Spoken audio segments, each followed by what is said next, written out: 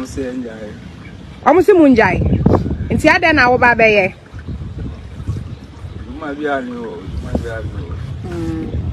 You might wear no idea. Your friend JJ. Our heifer. Our heifer. Okay, it's the end that we are sure then I be catch her almost to go so muye jumano.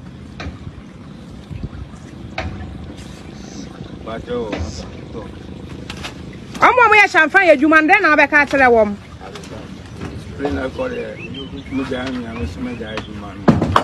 Now more moya and so then I be catch her. Say most will be ambitious.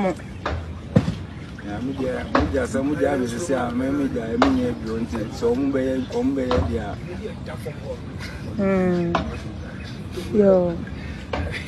East. Let's see what is about 1 person. So, Mampon, Anna, you was to see Anno. Champagne for now, we illegal mining. No more than so on Cassa and no more machine way. No more to Arian won't sue him now on Wahro. And Tiano and whom suing in town. And that's Moscow Mining Association, no more task force. And after so a river warden, so more Jari in Suno. And the Omujari in Suno, no more the champagne for no. And then I was just almost a jar at 2 a year champagne. Nimo, a son says, one say no, now one shana, on Bessa by the year Jumano. Where are almost here, or the Yashia, and ye. Ain't you know, update to be at the Bamamo, Astro, small scale mining Jumedia, and a strong champagne for Jumedia, only illegal miners. Small scale miner, and you to champagne, almost one machine somewhere set up and cassa. Ain't in the difference, a woman is a woman was you so.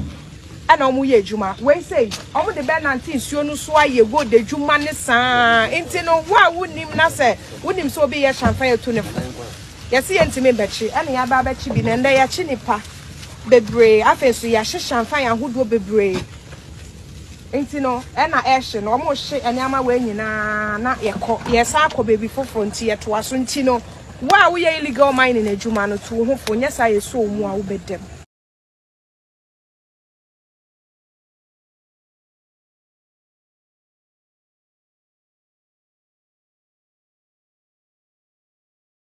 How could you open my car like that? You're okay now. Who have business okay? How could you open my live there, leave the car, go over there. Who have business okay? Yeah, recess for come. How could you open my car like that? You're okay now. Who have business okay? How could you open my live there, leave the car, go over there. Who have business okay? Yeah, recess for come. How could you open my car like that? You're okay now. Who have business okay? How could you open my live there, leave the car, go over there. Who have business okay? Yeah, recess for come. How could you open my car like that? You're okay now. Who have business okay? How could you open my live there, leave the car, go over there. Who have business okay? Yeah, recess for come. How could you open my car like that? You're okay now. Who have business okay? How could you open my live there, leave the car, go over there. Who have business okay? Yeah, recess for come. How could you open my car like that? You're okay now. Who have business okay? How could you open my live there, leave the car, go over there. Who have business okay? Yeah, recess for come. How could you open my car like that? You're okay now. Who have business okay? How could you open my live there, leave the car, go over there. Who have business okay? Yeah, recess for come. How could you open my car like that? You're okay now. Who have business okay? In some money and pay for need to. First, let him say, you're quite ye be din some hunan paying for your to your fool. Sana yajane, so ye be din some hunanka, ye paying for your to your fool, and some money or mood to. Eish, this is a bit of one in say. Eh? Or there can unyas idea. Or then unyas idea, and one I mean Tassia. Ebusia for mecheche master story na munya abotre meche mase nsomodi enkofo ne de o mami cheche adofo miki opolo meche apa what me ka correct and confirm miki opolo boko de Evelyn na ma meche ao vitamin meche apa Elizabeth meche ao Winifred good evening was afternoon so baby will be a Sherry meche apa Vivian Ezien meche ao Shalom Case Micheche munya Nancy Ufori ba umiaba Chiapa producer number 1 Vivian mama wuli bicheche munya semanin to timi kan correct na se volume ni muda ho a wa confirm e kwana ba mete won ka brutal na ne be visit case bi e be visit case bi if you want sana matwa medwumadi so e se me visit case bi sisi me ba sisi ya me ba Pennyfo se bibi o wiase nti ne da ne atopnum na ne pabone fonti e wo se wo bambo hu hia na ne papa mu de Pro Technologies ana me kan fama wo ane Pro Technologies. We are specialized in both sales and installation of CCTV cameras. Yeton, esa install CCTV cameras in the South Ghana and NASA brochure now ufio Ghana. Now pursue CCTV camera installation. We need Pro Technologies and in South. We get CCTV camera installation, electric fence, automated gate, access control, video doorbell, and our intercom, and our satellite TV, home theater, so upebiato, and our wato, and our pesebe install them out. Pro Technologies and our software. Na shenenso. Say Fidya nyina from America brochimem and this and papa na padia man nwene ho na ne bo so da form me kire ye know the web brochimem ha any a branch e wo Ghana ye ni mo bra wo bre into sika fire nsem se fanya japade ma wo Ghana wo da na ne tenese ye say general construction so web brochire na peso si fi o Ghana e dan plan bi o peso si se wa sha se dada ana afi na peso si plan bia ye besi ama eno achi so here solar power ana bamba ho nsensem bi ade woni ye ni nsawo so ne esanso ye smart home abefo fidie bi apese hye e wo fie ana watuma mo de ma wo woni ye ni nsawo so we are just a call away ne esanso wadan de ma han ana ofre brochire bedu Ghana na wo pe full house room ana apartment ahan for short term ana long term ye be ma obiane border form na bamba ho nsem de manwene ho enna ye interior decoration so wasi fie na wie ana yasi fie na ma no ye sign decoration ye besiesie odi ana office so e dia ma eno edi so tom fidie bi na wo hokun fa so install ana ne settings ye beye e dia ma e wo Ghana wo behu yen wo mre ofra denta e di wadi ache dodoa wo behu ye e wo ahie ye ne Emerlin Pharmacy and what the same building. For information or WhatsApp 401-7570-300 and a plus 401-6992-254. Pro Technologies. We have the solutions for your security and home entertainment needs at affordable prices. Hello, Ebusiafo. So, Pesifita Asracha or Dofodie, and the Nafa Hokodom is unique laser whitening. Unique laser whitening. Our toothpaste to strong kwam. What did you choose? Say, and ma was saying eye fita.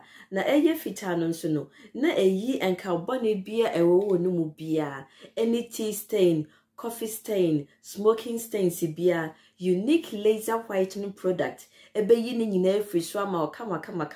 The obani say uchu so.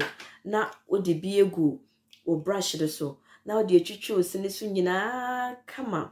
Uvia and who wenum January wenum sa into for unique laser whitening. I was 079-9979-2330. Unique laser whitening or say money says Ebusiafo my idea some da so gira so what's up August Mechap sugar baby flatin yakopo Mechap ma so fire Mechap bia obia na e was say in a program we no ye nyina etimi boa enyina etimi boa de konti am se enyina etimi boa se won se me case bi wo ho a ebeto e na so a e mo mada woroma ena ma case ni etimi ko akire edi se ye jai akire dia na ase ye jai ade na dia bo enipa no so na ma enipa no enko an e fa sa e ha wonim na ale konti am me bedi sa nkomo we bi ni se case na me di achi me fa ho flight kura ko Ghana ekoko yo mu interview ye de meeting aye bia se de me de beboa still case ni da so gina baby egina enuti na me sisa case video bia anhye na ye hwe kwan be fa so se betimi obia obetima abo bia ye mfa mbo enuaba na eye case be na me kan wotin ba cho wo so like page no na o de share program nipa mo so nyi obia like na mo share na intimi nko enim 10 eye case be am be kai eye forcing tamo kai sa case we forcing. Yeah, minim se munyina mo kai no. Yeah, forcing. Ni case a ebeto eya mansantin tan case yesu yi. Chese Isaac forcing otonyom munyina munim nyom a oto, munyim nyom a oto pa. Isaac forcing. Minim se mo kai, but wa kai no betimi do comment about say yes ye kai. Na afi so wa share program no pa, very important. Isaac forcing case ebeto hui. Ono ane baba ena na okun enkodin edi ama ono ane maame na according to Isaac Forsen ne baba kire se opapa ena ekum o maame wose before ba ebetimi akọ police station aye hu deda to the level se wada so kasa na nese eye case a akora no minim se ne maame hantene dia eni minim ho asem na be 2-3 days ni Gana frame sa chese wa hamisa wono kwa do frame daddy dad asemo na me se ade asem ade na esi wo sister ne maame da so hye mortuary wo da so hye fridge na me se na ho ne tua sa aka no ene wo so wo mo na etua ne na me se me de minim so o masie ne kura wie dada wu minim se o masie maame no kura chise ama ne ba ne kura timi da wu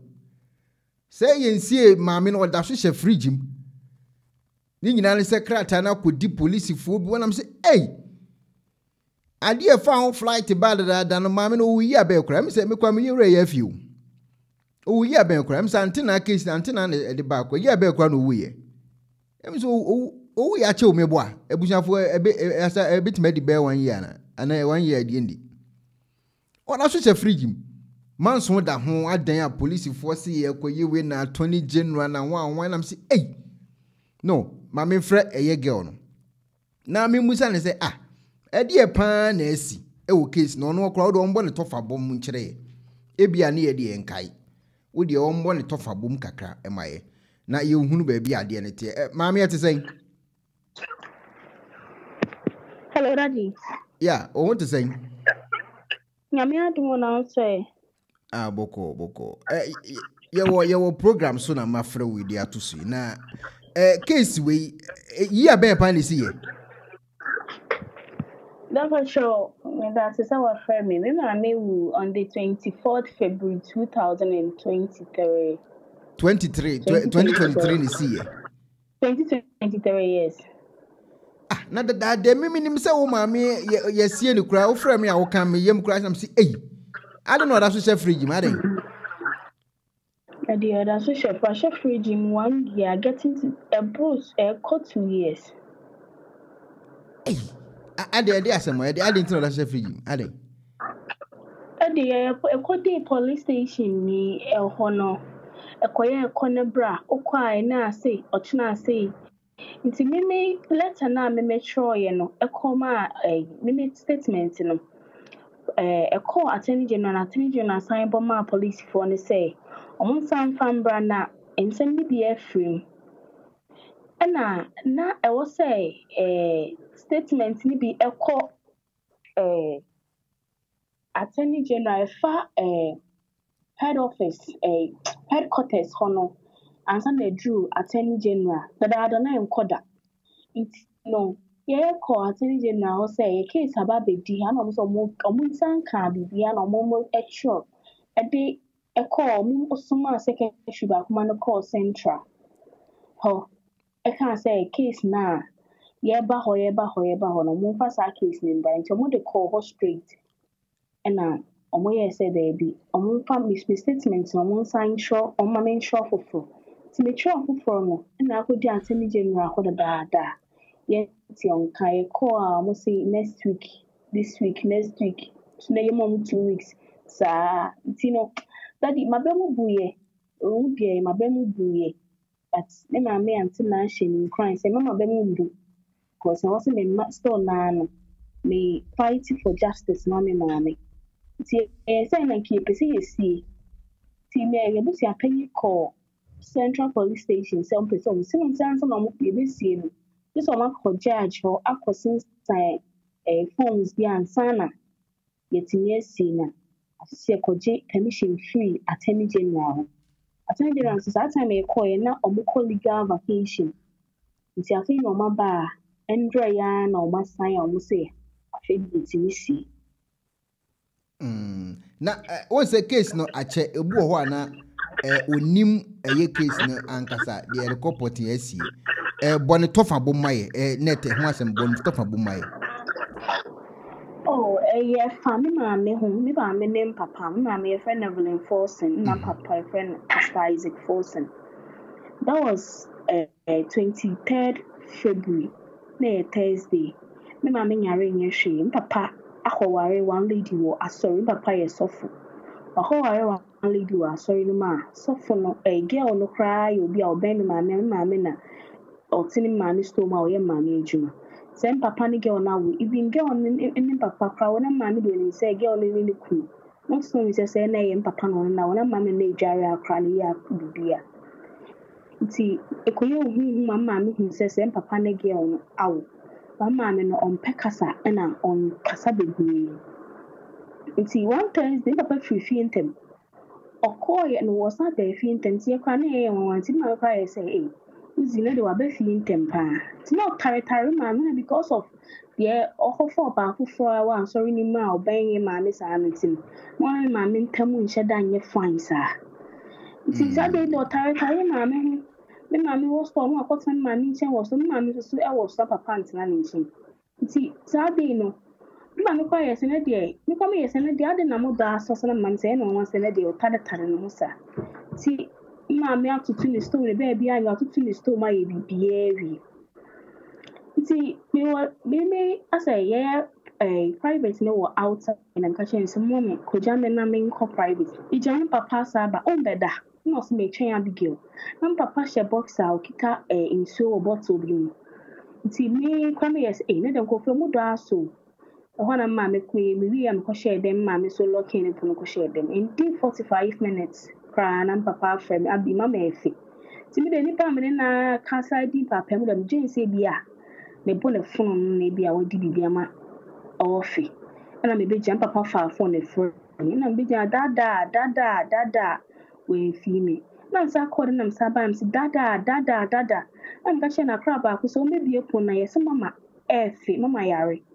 Nti papa be bie pon na me call na che se me mama akọ toilet egu no ho toilet na ye bedroom ho ehu free hwinim na num woni han ehu na free mama hwinim ba no so ye lemon green ana she ti ni wa de ma fe na papa ko fa oil egu mama ti no ye Jesus na papa yes me ni ni ye fa ne ko hospital dada ye nti mi mama ko fro bi on ko so mama ko fro obi a nti mama na wa ye naked na toilet na otim so ye bedroom ho bebre kan timi na me yes ma me hye na tare timi hye na tare ba ko no je ne sa kofo ana me san hye na tare ba ko no peja ne sa trem papa o papa we kume so ka sa na me de me ka pia bonti se me ko frɛ ye ne baba ko aba ba ko de ti ne ba no so de do na ma me ba na on pese obeka kyerɛ me ti e ne ko hospital na me sa fo hye ne na me frɛ no mama sa e dru hospital doctor ne ye say ade odi den onom den ade ntina for me substance if we no stress no ba ti mi de media akɔnia ba na mo papa dan for bi so ba ho na pisi ba ho na omo wo hospital wo mo sim my pressure control den say bebre say no so say ma me no mo mpese mo be ka kyerɛ ti e wo didi mo ka kyerɛ say ma me ewu no na me tiri ntina mo kram dada de ba de pa na wo de ye mama o ma ti mi ka say una wa kunu na bi Mr. Enkanchi obi enkanchi wofa ibi hu nua mo kra me enkanchi mo na okachi mo a uni mu wofa siban de ode beye me na ejapade a me no ma me yi na meye hu we o de ama wo no nua adi na mitiri mo ntine me na me kache me wofa na me wofa yeso mo beye postmortem na papa de jato afọ aba say he no ma anyo postmortem mo me postmortem ma me yeso fo me postmortem ma pomba kra hu okuti ba yin se ma pomba kra hu wofa so chen sa ni pamete na omanye postmortem no de well o baya we wa ma ye tina mo fa mutim tina mo sto ni se adi tina o tina mo fa adi tina o ti ase na oyirewu na we o prewa ya ahopepere ye we ama wo ma ase ni mo enu timo fa mo koye postmortem na doctor ni confirm say a poison na a sharp one bia adi ni edukopie police station na konebra till now. I say more. I just say, oh father, oh him. Let him catch your order. So yeah, sorry. Or that's what church members is now sorry. Let him try. Or say Ghana the kind of casa. Na maybe say you'll be anti-minute in Chimanso. Na o maame eda so hye eye mortuary ho no. Eye police for mortuary no hye ana say eye mo na mutua ho ka. Na di patwe ye na yetia ho ka. Ei.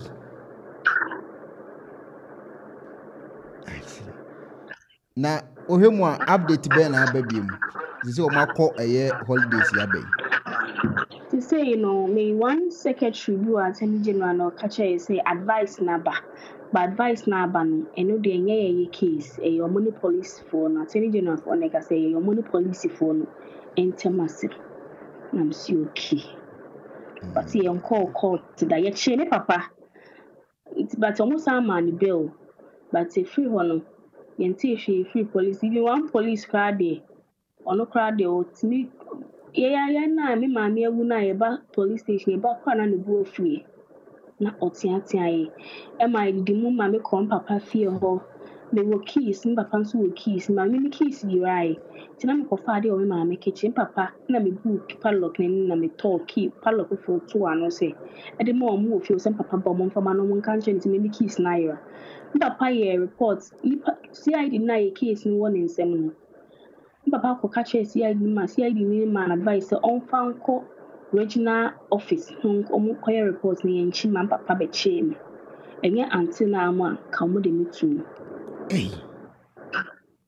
I see me ba ho last time na oso papa akora mo hu na che onhwe ne wonu amoni ade se ho asem te say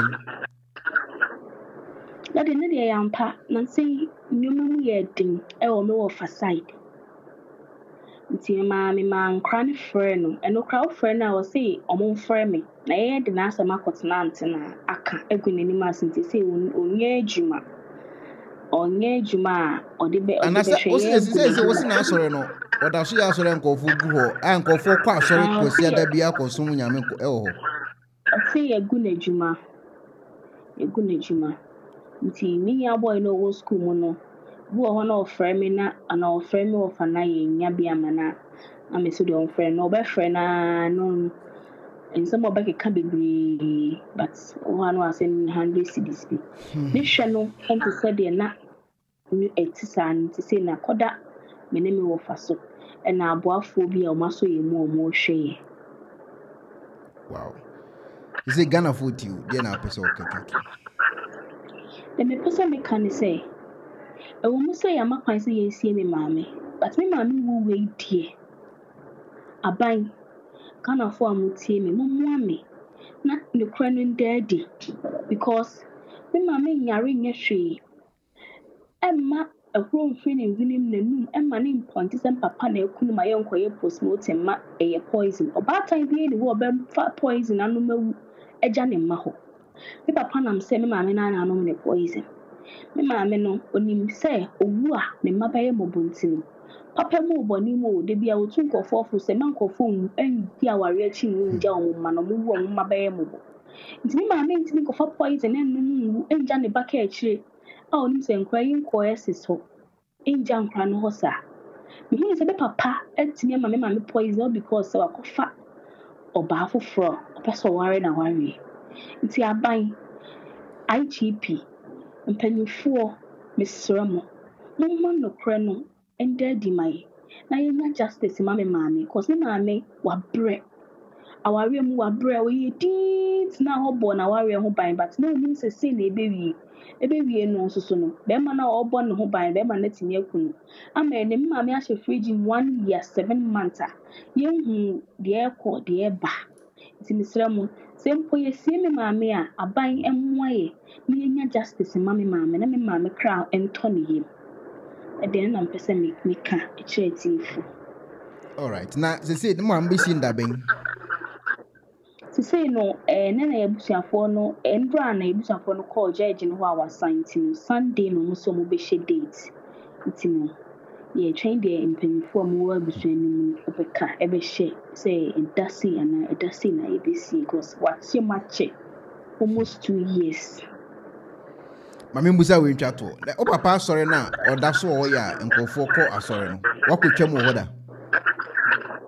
Let him patch there be if we say sometimes because so I'll try saying coding phobia attacking me free hook buy and a few. Men quite sorry, ma mean train more the bank for the cat say what pay us sorry. A sorry Sundays a counseling ya. But me palm a day, mean family couldn't say oh yeah sorry da. Eti omo mo kwa sorry me the personal question am busa. Uhunu a Christo form da so kwa sorry ho na aya na wa dwene mu no hu ni sen. One sister be catcher me say I think so be called no say there's so force na yin na mo da so kwa so this can catcher ni pan say nyamsum wa akomem. But me no na me can say be say so far otimi afa na yerechi akoware foforo and sorry man oba no ne ba asori ni bi sorry man ni say so for no akofa na yerechi afọ ba foforo ma so for ma me nya are nya hwe so for ma me etimi ewu ama ya postmortem mama na ye poison no munim se so for ma me etimi fa poison en sa me woni say enye kwa say nipa betimi akotena ho say de akoso nyina still na obekwa asori eye nyoma bi a akoso cause obetimi kra chami obi wa asori ma wontimi jai na chiri de ene de meme sasa na me hunu ene me nsusu ye cause me no kra me nye panyino say eye obi neto na obi kra asori bi na me kọ na sa asem we e course a nka me pa asori foforo akọ but me hunu say enye kwa say de akoso nyina obi besa akotena asori ho atie de bia me bisa me say erade say erade fa ne bo wonto ne ntem but papa etimi akumi maame aman sense we nyina tete me maame de wan maame papa ne maame si bre wo wi ase pa na wotimi akuna ato atwere me maame mfa ne nyam so ndi ago erade ahwe papa ma stum da so gina pulpit preachi etunyamenyom ama bibia ankan enye no. But I am even crying say, and change den ya na so twi beba. So what we pass already dey. You say nya kwa. Na asori ni din the same na e wo hefa. Asori ni din the same e wo hefa. E wo Sokoban and Peyu True Faith Miracle Worship Center. True Faith Miracle Worship Center. E wo Sokoban and Peyu. All right.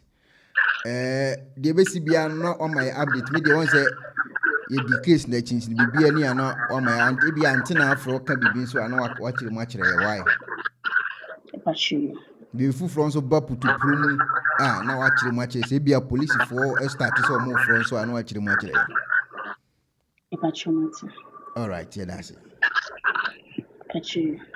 all right abusia for me ne Abigail na twetwe nkomo yi. Na Abigail story we need there. Akwana kanokore from start. Every time our case ni buy no. Wa baby ogina o. Onsesa na no da. Ne story nsesa da. Ogina baby say ya straight sa akopem say onene papa no le sie. Omo sie ni ache o. Nenye izo. Me call Ghana na me call mu fie ho. Na according to sources no. O papa no kra no opena mafia no. Ena omo otu ye ekotena baby a me call e memfa ho ntuja.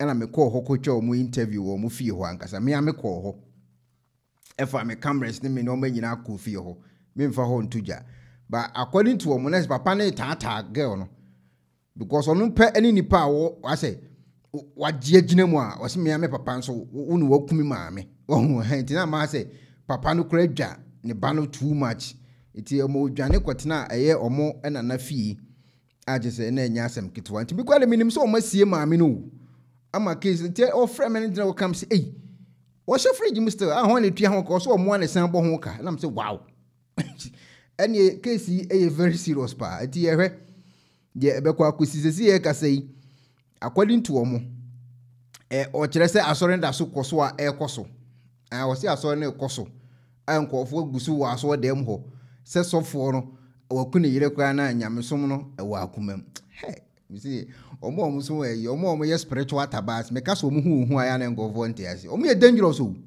onfa wo ho ne wo sofo maame ne wo ba obi akunu no still obekwa akoso ono ezo ofa ho enti we ni update a e wo sa case no na mo ke be kai sa news we so eye Ishmael case no some be kai sa case we so mo kai ka so ade no enkora mienu a omo so omo case ya try for almost 3 years di and ya solve sa case we started 2021 na omo kokun akwada bi a wadi mfie eye edu 10 years akwada wo ka so a eno omo kokun no edan bi mo be ka sa story so omo hwe eye news bi ewo eye TV so na ni pan se fasika baji sika minim se agrada de minim de nti konfo ne so mo fasika baji sika na omo so omo kwa akoye na konfo na fi do wutim so o manipulate omo ama ne du time na e wo so omo de ade bu bitirim se ya ye ka se court afande sa nkoda mienu guilty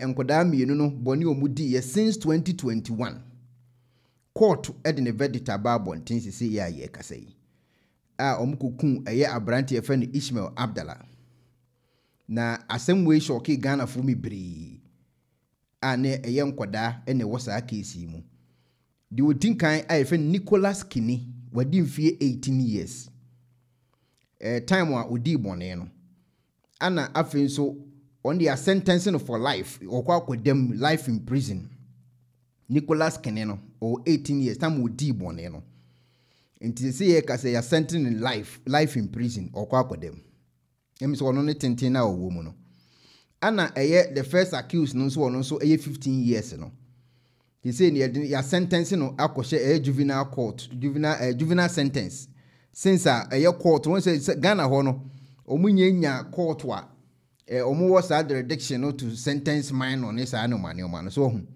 nti no ono no case ne de emi say ono so in a sentence no ho but omo ye ho adwuma according to eye court no omo so ye ho adwuma and say ya ka say de panyin wo mu ne de ya ma ne sa ade no investigation omo e de bible nten no omo kire say omo hwe eye video bi na spiritualist bi promote eye fasika baji sika wo TV so na spiritualist no ka kire wo omo say omo etimi e de eye enipa ba obemo omo 5,000 Ghana cedis nkola na story e court no enti omo koka sansem wei ewo eye court ho enti teenager na owo mu no ene conference ye ene o contact eye evelise Nicholas Kini ene omo efa plan nkola mienu no fa plan ene omo de nam so omo de kokun eye Ishmael no because na eye TV no omo hwe no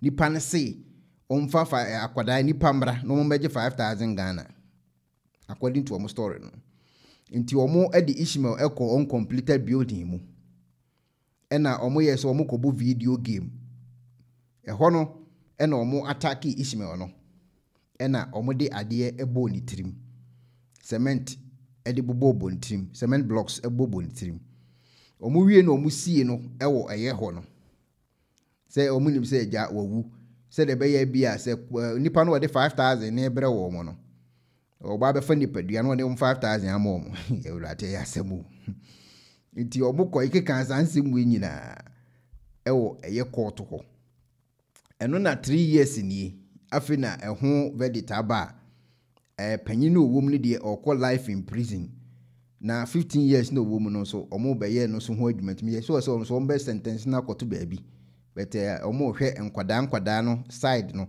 ha wo mesi wo be no so wo say tia na se ye kan na nkofo ntia se media stations ahodo e wo Ghana etia bonten ene nkofo TV so ene ya ye kasai obi say Illuminati, do you want to join Illuminati? Me ko Ghana na me hit TV stations a mitimi buzas na omo boboda man na Illuminati nso ye pai mi hu bi do Ghana pe ana me ko ya me hit TV station bo so omo pai Illuminati ube so join a ye say me say na Illuminati ye pai mi hu bi da ne ye pai Illuminati wo TV so ube so oba join ne broad ho a ritual say no mo the number 2 ube hwe na che say me hwam say no more me di Illuminati ba ni alekwa menye so mo pai ne se ne nkofo pai ne di enti ga nkofo ne TV hu no mo hwa o ma dwene mo nim se ya no kro no matam fun no makofre enipa na wo pai Illuminati no makodi na chi obekọ ade be chi bo hu na wodi asem aba betu fie because wodi be fa process na wona mu no enya de obeti maboa no ti de beba ne se obehunu de hu bi beto no so na ne obuan se akwakotija ne se no so hu nkomo eno ti Ishmael mo de no de abesi no say ya ye ka se de panyini de a life in prison okodem the rest of the life okwakodem akwara no so me sure say court ebepe kwan mo so befa so na omo so de aba amehu de be ya asemo Emilia o de osere na me hu bi do Illuminati ayepai me hu bi da Ghana pe ana me hu Illuminati ti me pai se me ye wo kaswa ye o hefa o pai Illuminati boy. Happy birthday nkoma eye Queen Latifah na no aye birthday mentiment dia mano.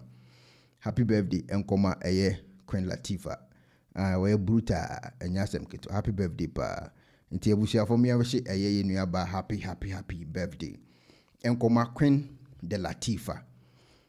Watch it. o say o cha so watch it o say a serious case o bono obi ahye no no TV so no mo bonyom no abetena say yes grandmaster aba TV so onye say Facebook channel bi o mo de uchima na ayi grandmaster aba no mo bonyom aden a o Illuminati for grandmaster into person obe join here o fa number nam si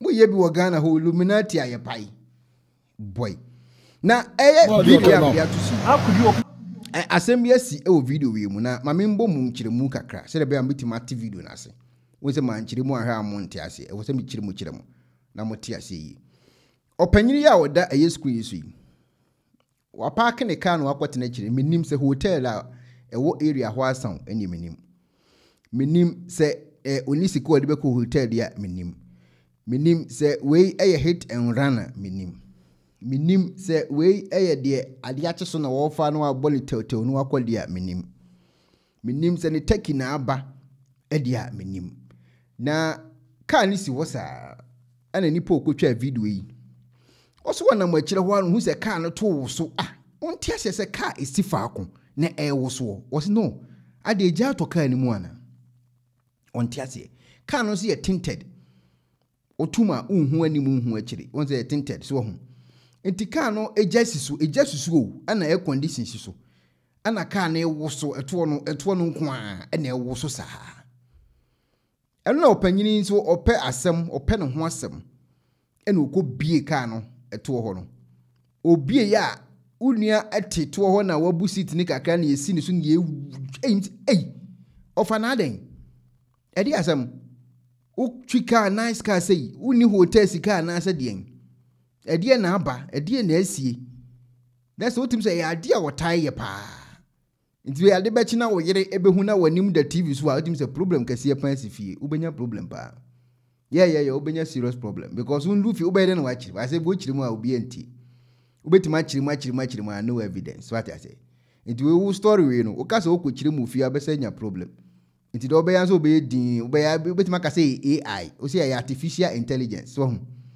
ubetima kasa enyamea artificial intelligence un pese ohun hawa ye artificial intelligence akobusa owusu bempa ko ne kobusa owusu bempa osofo owusu bempa betima kire kwan a ye fa so artificial intelligence AI ni team ni matsa adwuma ne pa enti ubetima ka cho ye se o AI ne bi opa bi evidence anado owusu bempa video ache mumti papa we koye ni bi ono kura na otumi ko spirit no ono ko etimi de ne voice AI na de twitwaje ho na nipa na obie ka na chi no o so ohwe de retia na tai ne woso ne ekoba no utimi se na ne machine yi pa because na opeso ohun de ekoso a che se enya asem ketwa enti obie ka na chi no afede woluma na asi fomi o hye ni nika na o se ade na o tika achi na o hye nika ade ade asem ani hu ase girl ni team girl ni wa broro no hu nyina won de wa broro no hu nyina unua de o nika na ko form kakra ena opija kwaku don suru mama babs bese kakai no ono de kakai ni si so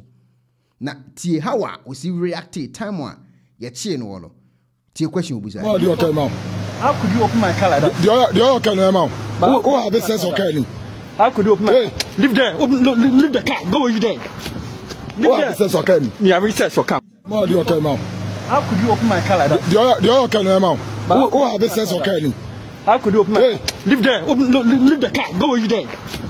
Who have said so can? Yeah, recess so come. More do okay now. How could you open my car like that? The other can now. Who have said so can?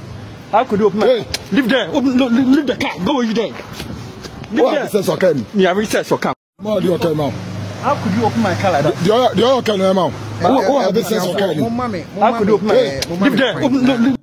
Mama me kwan na me mfrɛ Alberta na ono na ka kire me sɛ time ano yɛ spiritual sex daughter no ana no yɛ spiritual taba na asɔfo bi ene ne tenetena ka mu ni ade na me musa no eno saa no sɛ omo start a aya na start free sen na abesi sen ebia na experience wo onso a wa kire mu de akire na yehu kwan be fa so Alberta na te sen you now so Boko last time no ye interview na can be efa spiritual time na spiritual tabano na o se sofo eno teka mu a otimi ye bibibu ho ase wo akire ho seat ne kura no bu ase wo mo ne nkofo tade dada wo akire ho na kan bi sa na sa no experience ne te same because papa bi etine ka mu you say ye ka say ya che no ode obi akotena ka na chi na one ne ye sa enwoma ne bi jigijigi ni bi na start saying ne timi ko wie sa wa kire ho ade hotel ho na na edin ana say edin na na man basa normally ana hotel no esikasam ene ye one factor ana hotel so ne say no dodo na yiyi nanim wo ho enti no osuro si nanim akoba bia nti osan de oba afofo ko ha ye betimi a che no eno so ye one factor ana say hotel dodo na so start the cameras bobo baby bebre o ye ya pani ye de blackmail you okay eno so na abonkrofo hu blackmail no cameras bobo zinc ho toilet ho light ho enti sa nyema na mankrofo aye expose say enye minya abanyuma bi na me pese me ne ye ho adwuma ene nkamia me ka mu ye okay enti ne ka mu sa no so na fe wo so dwengin stars abetimi ayi wo ka mu because in the car unya all the full position as a human okay into who na begin the kind of position or sex stars are ebeboa mu you oh okay yes because I say no untimi mfa nko ofie because so yere wo ho ana wo kunu wo ho okay into esai adwaman na one o sex explicit na ye high no so why you so highly sexually motivated okay into aba na sa no wa figure no phone so nta best start if phone call okay maami na awe also me wo school ana me wo dwam also ne ma ba park wo dwa na se wa e wo mango ase wo e ben dream big fee ho also o pam minim dream big fee also mo me ben gate na no na so ma me also me ho de ko wachi kakra okay into me so ma location a obi ehu yen ni akoba bia e bia street light no em pointing yen en kire yen okay em factor chi bi meto ye so okay inte say no wo prepare ma adwen inte wo so tika animu no wo ba anwum bi a ebe kenya yen ebe ma ye honhom asore okay inte ba ne sa na anwum bebre beba utrem inte anwum be so okọ na brofo liar na ebi asalindi onso okay okọ ne dadu lumba mo star na obetima bo anwum ti say na mi will always love you. Okay. It's a charge no. Okay. Below sweet memories. Na mebo say meba. Say seat no e kire ho de no. Say no e den na omutimi eye no we kire ho say seat na ti won. Seat na we kire ne de oba no betimi ada honom. Eno no betimi ama ni zebra crossing. Okay. So oba ne da ho a. Oba de ne yem to ho a obetimi ada na chi. Na just mada ho flat. Oh. Okay. Yes, and he is zebra crossing. Okay. And I see in between seat na gears in the one a kind of okay. Into and also Berman way ya chi omo sa acute angle position no Berman it finfin middle seat wo and oba na ti wo into bebu seat no ewo baby aka driving seat no ato so na oba na nya space kakra se ne hips ne to do so na che so or tackle we tackle from behind na uti wodi na wo gine boko okay na se no se ye chewa no so bende ye chewa ya fan si ya chi ne say no on say ya chini is because no obani yedede nyama bi say na ema na me ye chen dodo we no gidi aso bi so pesike bi dia ye bi nti enye dede eye dede na ma ye chen me video ne ba happen am so we obani keka mu dodo di ahoden kwa ne ahosepen kwa na mostly ano mo ye form waka mu na ayo bi ewuhu na che oni ne ye bi ache nti wo so ba no just wa charge deda wa for deda nti beti so kekam to we do twem no nim si ye ku obi oka animu yes, I'm so be cool. Yes. Okay, just say, Mama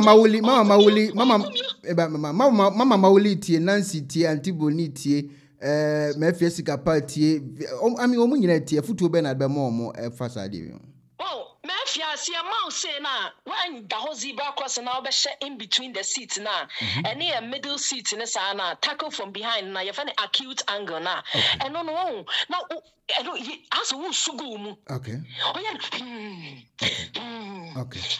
Oh, what do you mean? I said the compo is soon woman in P. Yes. Okay. Yes. Okay. Intoni yan kasana wu jigumu odi odo nsami na soka seat ni bebia nipa ni tin wono fansami no som eye yase de nkwa na jigumu boko enkasenye dede na be ma no so so mu o eye dede na ma ne ye no emu bi twom bia tembia ye be chemu tembia ye chebe ye cause ono be ma no onye dede ono onim se de o ye no ono so pentem na ana normally ni sa angle no te osa no onya wo direct into your scrotum account and no sa account kokobo no jai ana wo so wo pese o ja wo ho into tiba boka na pompom and the wo so ka no yes utina boka na pompom ne pa no e ma fa wo so pese o ja wo ho ana say driver no car no any air condition so any mawu air condition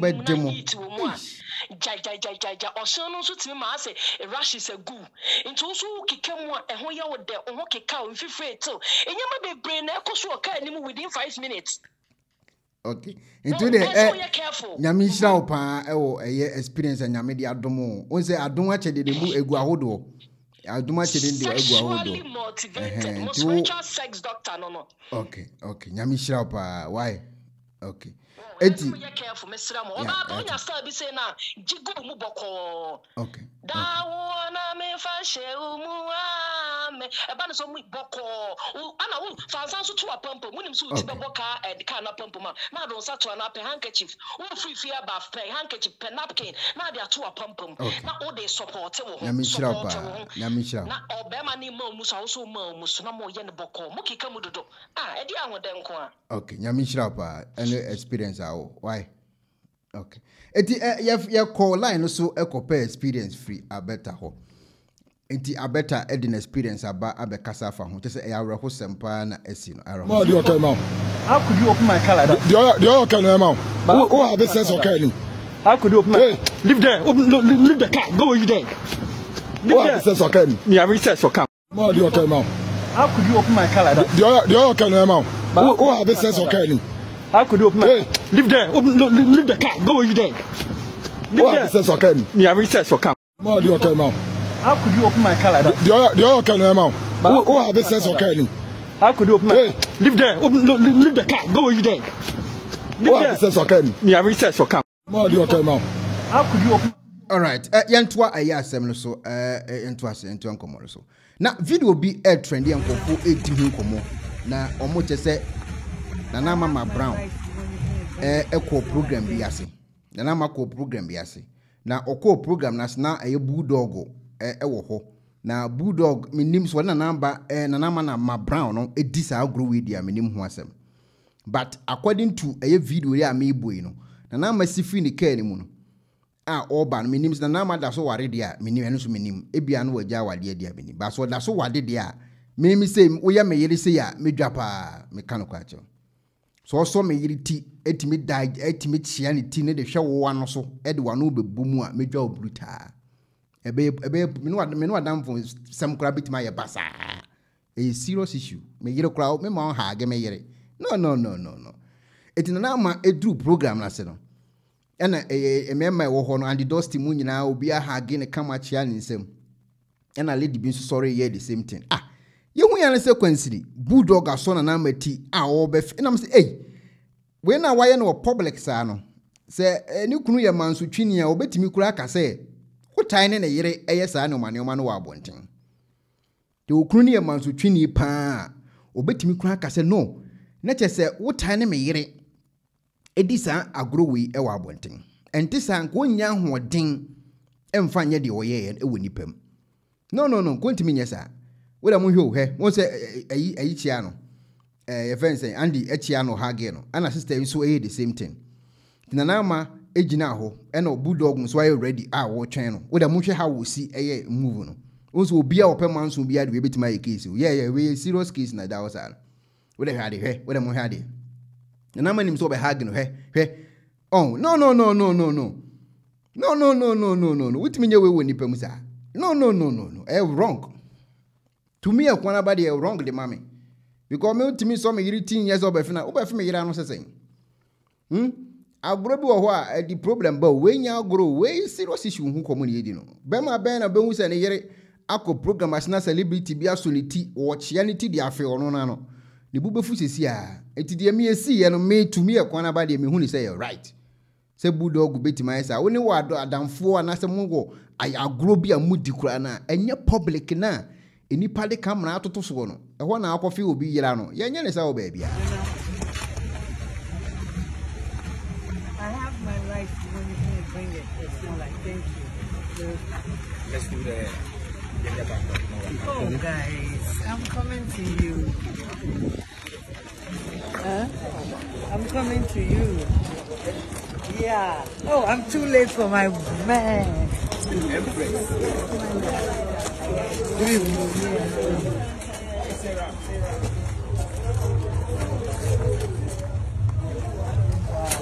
So we are here for the view president. That's where I come back even. Yeah. Yes, we're outside. Tonight we're outside. We have to be outside. Yes. So can I go inside now? Okay. Basically, guys, thank you.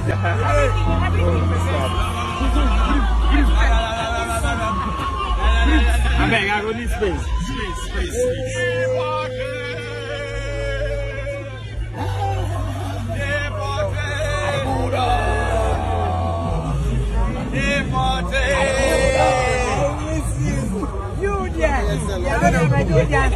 I won't be last, eh? I won't be last. You're only special. I won't be last. You look amazing. I'm fine. You look amazing. The boy there. Andy. I mean, we are out. I know, right? We are out. I won't be last. I won't be last. I won't be last. I won't be last.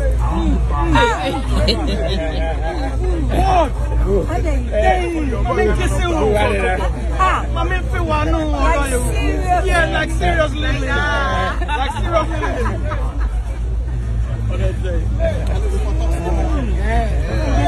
Don't worry, maybe I'll rest and finish. Yeah. I'll arrest you tomorrow. Guys, I beg.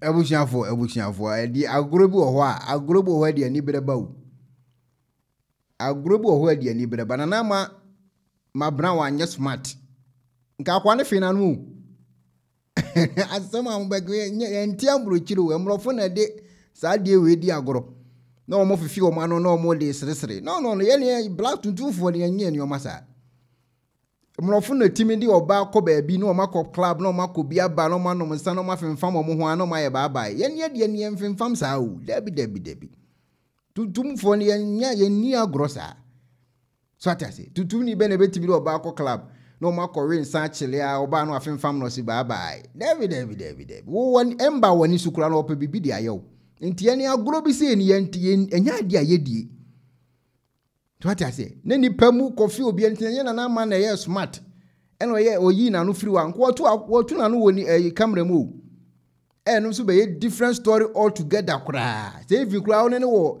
ayonko bi amudi wo back door kura na ne ye different issue enyi kwa say be ni pamu kura for now eni kwa say di benipem ema nipa be hunu de ekoso so atase ti we na be story eda system no so ene nkofo say no em so mo connection Ebi o sana makofo kan say ya o mo connection em so no bibiye em so mo bibiye em so mo bibiye because we na cinema sa enye normal say me buy events Europe na sister Evelyn na mo na me kwachia na ma koso nditi kofi na no Debbie na Jesus Christ go be sa eti me de to me dem hu say no to me.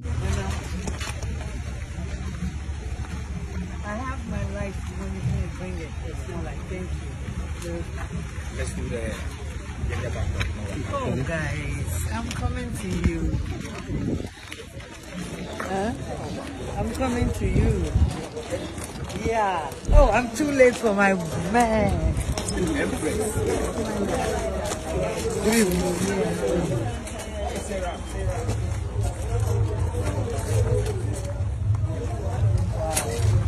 we are here for the big president. That's where I come back here. Yeah. Yes, we are outside. Tonight we are outside. We have to be outside. Yes. So can I go inside now? Okay. Basically, guys, thank you.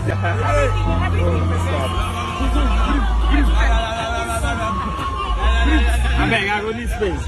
Space.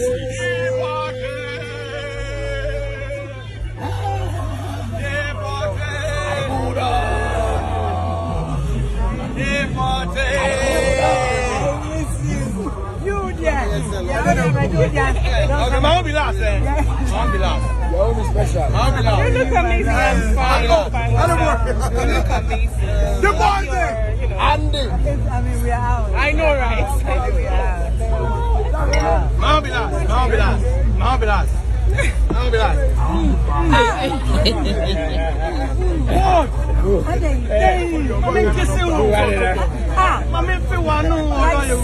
Yeah, like seriously. Like seriously.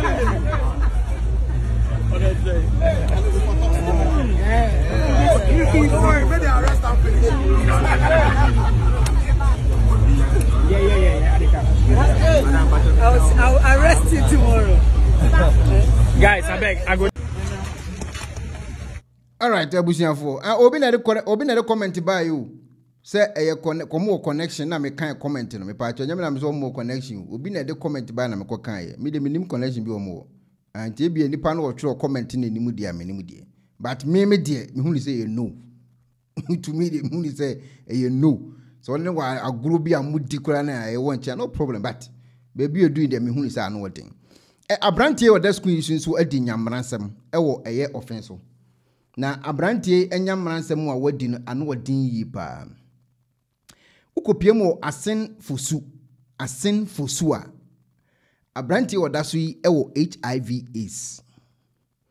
Na alekonti a omudi ni picture atoso ene se ni HIV o we nyina achi no wise na no wode obi otimi yobe aso otimi dada ma na ema wa target omo a opese wode HIV assign omo ewo asen fosu ho no omo ye virgin school fo nkwada akoda ne husisi ne huso eno no wode assign sankofo no na se say de yakwa akwache no odinkan watimi wa ye bia mo na ode tunkofo ni trim se ode duro so enti so ono da kora na wunnya sa yade ne bi enti ne ma na ono wo matwetwempana mebedebe ni nyina no enso atiase de ama no sa kwan no so but obi a onu ni nim se wo sa yade no ene wakofo so ne nakwa akoda ene akwakoso ne panchi na sisi ya ye kesali kunti ya ne medical record na betwa abonten ne se nipa nhunu no e wa asenfosu ho ene ba bia na akina bi oba wonchen ohun se sei no wote because all the CC this one no can be out here so pese we ne girl ne ade ne ne waka che na mekwa Ghana fo so bi muodu HIV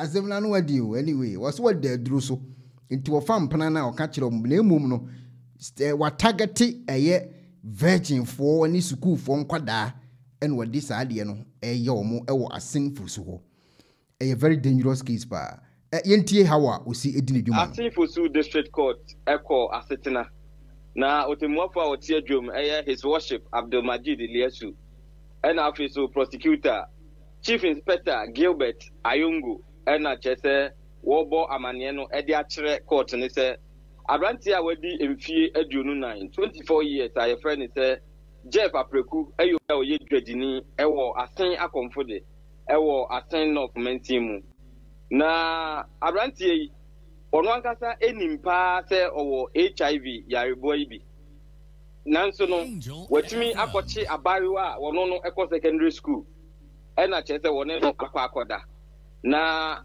one ne kokoda ye no wanya no kwa yare no wasanso a transmit ede ama eye oba no ema sabi abariwa wono innocent girl watimi enya yare no bi na obokọ adunu ena wo kire mu se September ye etwam ya ne de toso aduonu baako ena chese abrantie jefi eko ewura no ne maame store se okwa akota de okoye no ena chese wo jige na wo ho no mo no ne telephone number enwumre ena ofre no phone so e ka che ne se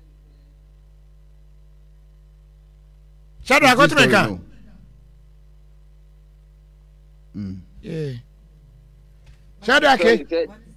Shadrach Bravo fi why you know you frame twaso you say I said yeah correct pa okay enti na me chese abrante ne bomodin ekọ ewura no omo store ese okwa akọta de okoye na oje ne telephone number ena ne enwumre no wo frɛ no na ne wode pesem edito nanim oye ne live phone to sa ewura ne chese da enya de obepene ade achinye no na bemu ambu ena ne wono ankasa ebo anan enwumre beye no wotwe pepepe na okokodu ewura no wo mu fie ena ne okobose wo hodom na ewura ne baaye na ewono mo no de otumi bo ne homodin pa etimi convince ewura no emodi na chia na ne ewura ko fini dem te surudu okodu honom ena olock epono no ewura ne nimte bia na obeka nkwaje sembi di akire no ohun ya ne se light esisu odem wo no blue light wadumunu odumunu no eno ane se ewura abrante ahyase a wode ne nsa ede ne nam ne ho eno ena bayo no e ka che ne se dabi agro na opese oni ni bedi wode mu hanom no nye ompe etebe ya wonya no nani ba ne ho so no na che se abrante ya friend Jeff aka na tim honom ede ne kwakudo nsuri ede ewura na ya ase abonu dogi pa di mu eden na ewura no chemu ana suppose for chemu abra ewura no epie ye no na che se wodi nisuo ena edipie ya okodu fie na che se ne maame ehwe ne dimi na sene awusi ete na prekope ni suban asisa hono no hu se bibi eha no wo boy boy amami kire se abayiwa no entimi enya kokuduro anka de eha no amfa nkire no eno na che se wode koto osofu maami bi anim se sofo wo de wo beka bi ma me bia abayiwa yi ana se me be yo be fere wanim ma waka no kre e de akire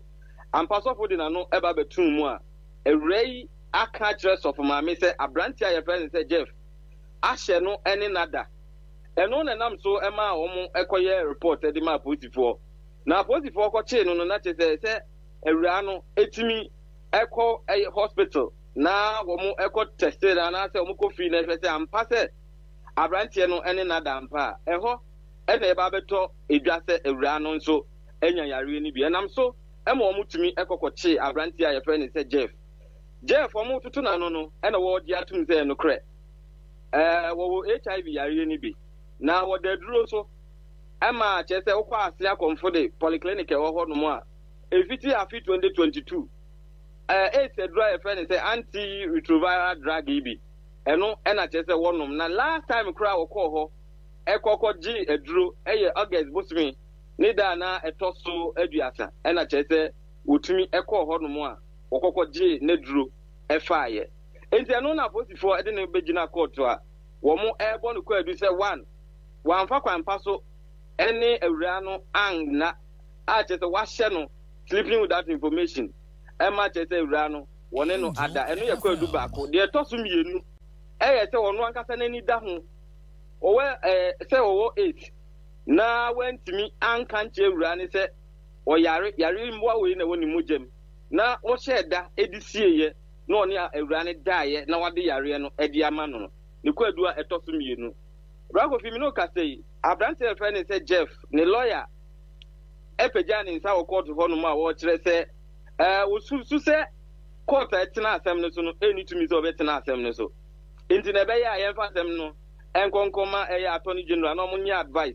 Na Sebeya, Yini, and free asking for the district court. Into you know, I say, dear, court, Emma, Abrantia, your friend, said Jeff, your man in remand, and so no, court, Ashe said, Abrantia, no, a brand remand, no, as soon, you know, or the Sikabotne 50,000 Ghana cedis. As a on penny pam, you know, and Fenina Nechi, na, or intimi, and money bill, our honor, Sabra, Menuka, Sabra, if you court one money there, na bail condition, and Yadia with me, and meaty, Bracofi. Shadrach, Abra, video no airborne na ye di hon komo studio hapa se ewomu yade na atono ba se yede nanimu etoso na yaka eho asem na yasan abonidin no ne yedi hon komo ntimi nim se yahwefo nso likely se wo nso be di san komo bi but yese ansa na so ye ba kra na hon komo ye debate saa na beto odwa se yese se yamfana ni mu antoso a wonam eguso eye eninti yede to so a eboa kire mu kakra wo ho no omu wo niema e kire se wonam a oye saade no ya Bracofi no kre ubepie mu ewo empotemu anu mu a omanfo a ho hanu no dodo na enim se abrante no ewo yarebo ni bi na wo mu a wo mu enim ni de wokwase o mu pa ebi mu ho a wo mu etwe o mu hu fi hu wo mu a ni target pa no ye school for no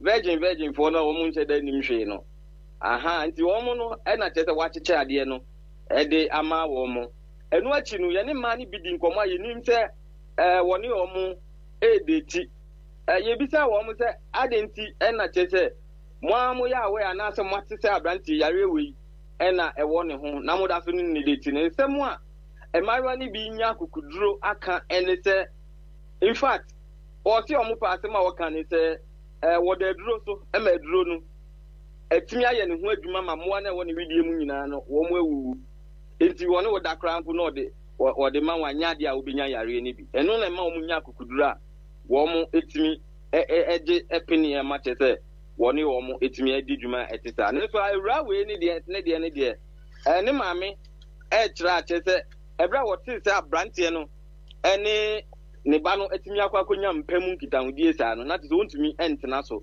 ene so de ko ya mpampa hospital adanse etimi abase yare no da so ni mojemu a enye se mo na ba fom nti woni woda ontumi mfa ma e ma ne ba no etimi enye bisa enti Bracofi enkofo edi hu nkomo eno e ma ebi mu krampo a kire wo madwen se Rawu minim se we minka yesi ye de ne ko ankafu prison anhwe ya na wakwa akochiche anase de ko bani prison bia na wakochiche ho ampa o ho nso ba ko kra free hub na nsen ba ye kire se ho trum se de o mu si ye no ho na ni ogoku o mu nyina akomo mo death sentence ya se na ebi mu suggest bibi foforo na de yentimi nka no yankofo adwen kire enti ne Bracofi ama ahanom no aye hu yie papa se sei na eti abrante ni nam ho no mo a bibia nkyerese wo yare ni bi kyerese wo sowa a ne honam gyina ne ho so na so no emayiwa no de wo mu ntijai e na kyerese wo mu edi na chi a wo kyeche ede ma wo mu ta na geso o skapa on ana ofro wo mo free Bracofi won shede ni skasa abana no ede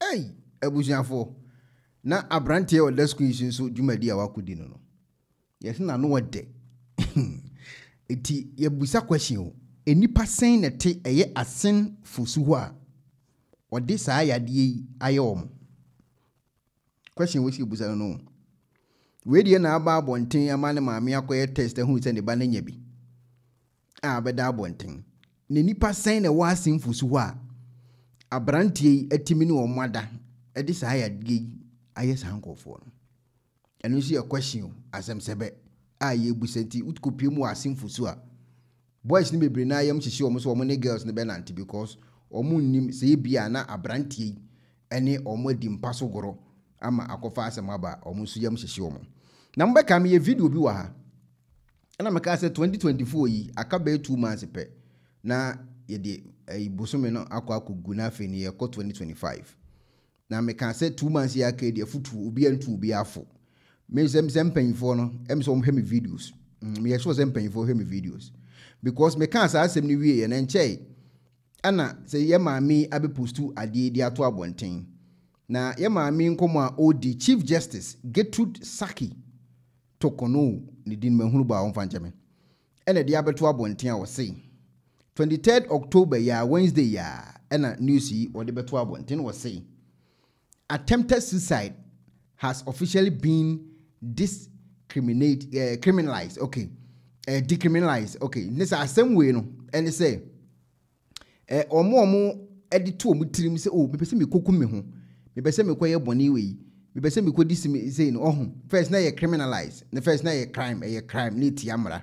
They say no omo enye crime bi no longer an offense. Efutuo no atwam. To omo ka so mbetu nkofofo a enya do me say adwuma. Nti say no omo so obi amfa no ho a yo pese okun ho a betima kun ho. Say ne ya pese okogina kwan maka abo a obetima akọ na ka akọ yentu obi afu bi. Uradi yankopon. Uradi yankopon. Yentu obi afu bi. Enya afi ne yebeso so obi aso ne says into ato bia. O do pese okun ho akun ho. Obeso wulo ogun ade kunekukun afidi abremo na ode krata ka ho ye go kan ye ma me krata ode aka ho ama omo mbeso omukun omo no emso mabre 18th October 2024 ya ana all circuit court judges and magistrate and a bo krata beto abonten and omo say wa beso attempt hu Ghana ho no say enye boni bi. Now, or say, I have been directed by the Honorable Lady Chief Justice. Chief Justice now directed circuit course ningina and the judges magistrate ningina. Say attempted suicide are not a crime or no. If you are no color and your offense beam. Criminal offense amendment or my amendment Act 2023 Act 1090 or my amendment ubia upeso kunwa kukuhu. Enya fini ebe je bia empense munbia. And was she further directed me to inform you that with the amendment of Section 57 of the Criminal Offence Act 1960, Act 29, and Section 95 of the Mental Health, with the Wabodam we said the Act 2012, Act it's only Act in so person who attempt to commit suicide no longer liable for prosecution or conviction. It is all the Ghana. You two move for us and Muntina Kukum, after the Abramo. And the Anyafin able to be a full beam, or be a yen to be a full beer. And a yen to Ubezo Kumakum.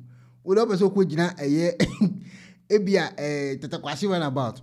Nakas never could show me a book, and a colloquial boom. It is circuit court judges, the magistrate, and so Eddie Ababo and Tino Marbolette at Sandia Cajon, said Chief Justice. Lady de dia babo this o kan kire Ghana for it's what Ghana no adwene se kokun ni be tu fu na o me pa che me pa so me slo me nkun obi amfa ho bi obi amfa ho o de let you police so person okofo na ku wu because say ya bre nya de obi abetu obi afu bi nya de obi a o see even someone killing someone doesn't seem important to them, let alone trying to kill yourself. You ready? Hey, assemble crane. Is it no? Yen near that jedi betu obi afu bi. No. You need any time. What I say, you need time because Ghana pressure and also. Eti mo amuntimi tembo se mu de mu na monko. Etititia. Edu be so ko gina ya. Ebia Kwame Nkrumah na ba na ya. So ebia uba bi ba obetima kwasha ase na abo na ekun. Enye na se yakoto atwene. Ube se ebia ka bia overtaking. So obetimi kura kutu moto. So ati ase obetimi moto oni muchi na wapagya ni mu na ade wahwe no wawu. Nya yibia.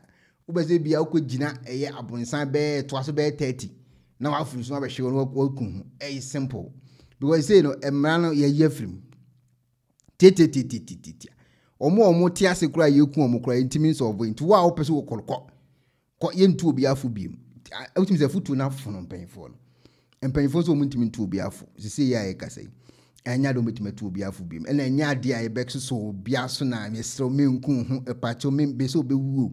Oh, no.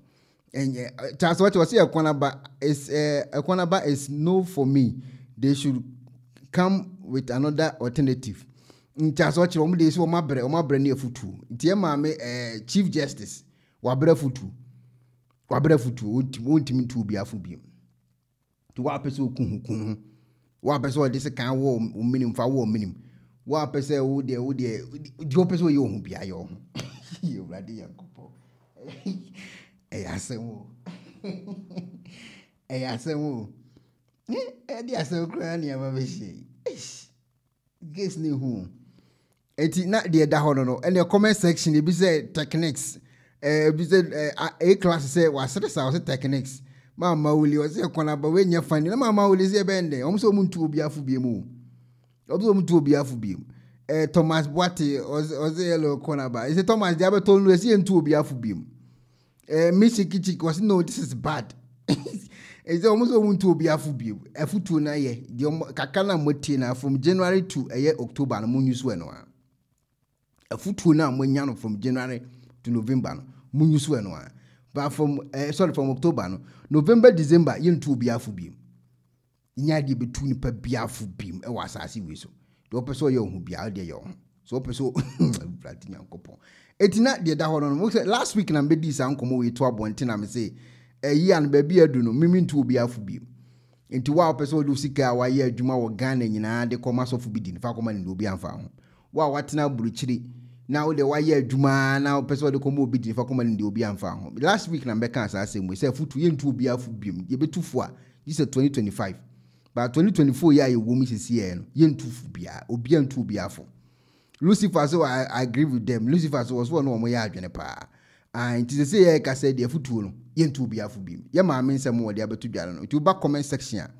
Among force were most silly, be say, it be said, yes, some crane, be say, wow, it be say, with the annual thing, will be say, Munya, mon per alternative member, it be say, and common and go for 80. That's it. And come on, and go for 80, any asam ketua. Okay, 80, not the daho, and so, and no. Okay. Not the daho, so, and no. Anyway, young queen. Eti ma mean some more to the Chief Justice in some more the ababo and ten.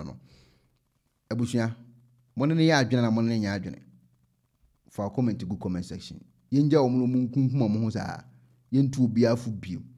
Cause a foot to near the more for years, to say, ya, Casayaka 2 months pet. Near 2025. Would the old Lucy Kenyan have been mass of Ubia, the family, Ubian Tufo. Would was 10 hours on Tiasia, overcome a sofa at the Bema Bo anointing or you. No, the Ula Wayasian Pia, Ubian Tufu, Kona could be a man. Would the also stay now and Tiasia, Benum anointing where you, Benum use Muja Subuluni, while Ben Canina, Boom, no one no more Guyama, Ubian Tufu, Kona Konomina. 2025 you be tufu, but say I can say Ubian to be a fubim, a foot to Nessie, and Yadi be tufu be a beam. Anyway, young queen, Mammy for Winston. And people message, I like Kimpaluta, yeah. Acquire mama, acquire papa, and people message. Okay. Abranti or that's your fellow or my boama, yes, and tin back on count. And people message, I like Kimpaluta, yeah. Acquire mama, acquire papa, and people message. All right. Now, I go tell me about video we and say Abranti say a friend of Raf, who's one a akufo-addo when he interview. Now, omo interview no omo ye and according to Abranti, let's say, Garam say no one semono, I chino kotumo, and na ujina akufo-addo when he pay so, and was answer chirichim. Now, me video be the acham who says, what a Ghana ho. Now, ujiji when him editing ko fu bi machia, ubenya problem no, na court to crown yapon. Edi ntina make us say me. One say Galam say ye nyina say ejaye njai, omo abrochire njai, omo Ghana si njai. Say ya ye ka say NDC for etimi akọ Galam say site ho. Tie nkomo ni yepa o. Asema mi ken eye October 24th na meeting komo 2024 na meeting komo. Mu be ka say na dan kwa akufo-addo amanko fo atie singure nim. Eye asojafo. So mo nko kasa nkyere eye nkofo mo ye Galam say no munjai. Tamo ka say asem no. NDC for so asan akosi akiri hyen kofo no kutupa asan the camera san to so me kwa na me wan say mo san the camera to so ali tom the camera to so Mentias, I didn't know when they come out also. Because Galamsey na ye nyina yesu hu ayesi na ado mboa ne nja ye manfo ye ho ahwan a rafo mo ena ma bonten o mo ye demonstration ye chi bitum ne ye beli bi na ho ahwan leva baka ba mabo na o mo namu no na ado se sojafo enko check saadi NDC fo so asan si akiri the same thing no mo ye na video ni ba bonten the same thing no masan akwa ye bi na mo say na mo ye so se mo pese mo ja Galamsey ni pa mo ye show.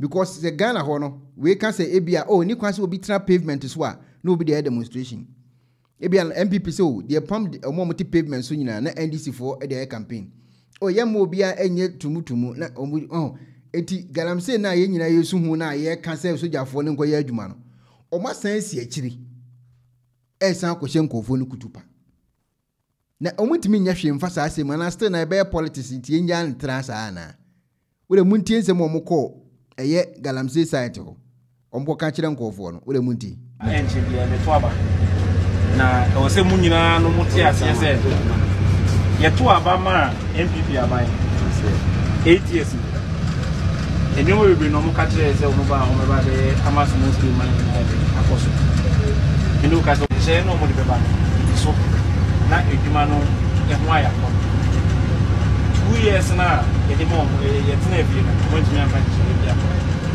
yo mutumi ye ni se concessions are na small scale mining for ye edwuma wo so no mbeti ma o ko inu ka se ma bibiri na edwuma ye de excavators na di edwuma mo ba yo me ye de mo be shishi excavators ni na excavators na di edwuma mo ba ye mo be fa excavators ni de mo ko ana me boa now yes I control omuntu mi hu ani at the airport omo ka kire the only thing I omo can say NDC ba obi kuma NDC die odo minus mo be sha ni pa bia wenye sike bia e wo man yin no NDC time en wonya ye to so enum a me be kasa etwato no ni nyina ne say sisi election time mo ti say do white shoot to kill na monte say soldier for back side na wo ye adwuma so okuta onkata so okuta onkata onkunku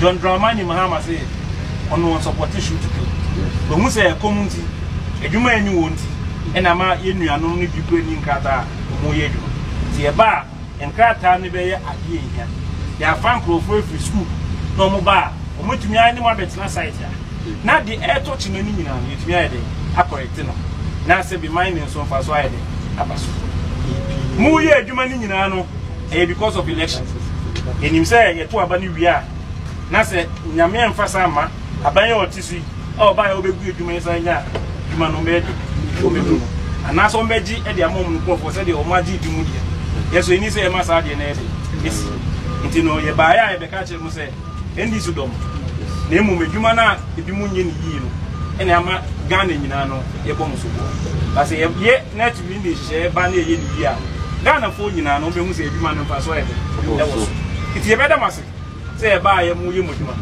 na emu ye de ye ka che mu say NDC domain say ye ka party or domain in by NDC.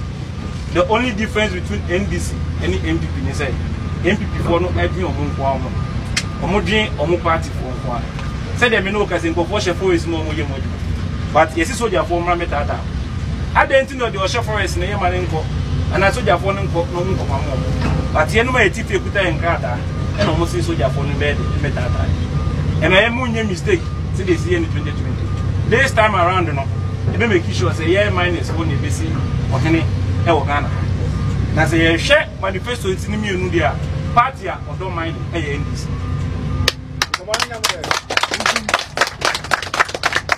party a odo mine any NDC but ye dey be make sure say nhye papa ina dey be bu akwam na musumotumi aye moduma na motumi aye de ba ye ni this year election no ye be ka say ye Saturday ye be ye duma ye ni mo site owners for ni nyina be ka say on the 5th a Thursday you will break you obia na obia to me akọ no akọ friend busu ya for nyina ye to me ato ama NDC dem be say NDC ba Ghana for to be hu fa so yes supposed to be e dey aboa economy say dey we be as say friend What do you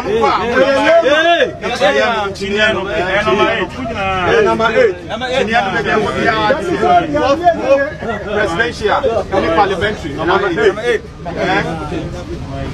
Chileano. Nowadays,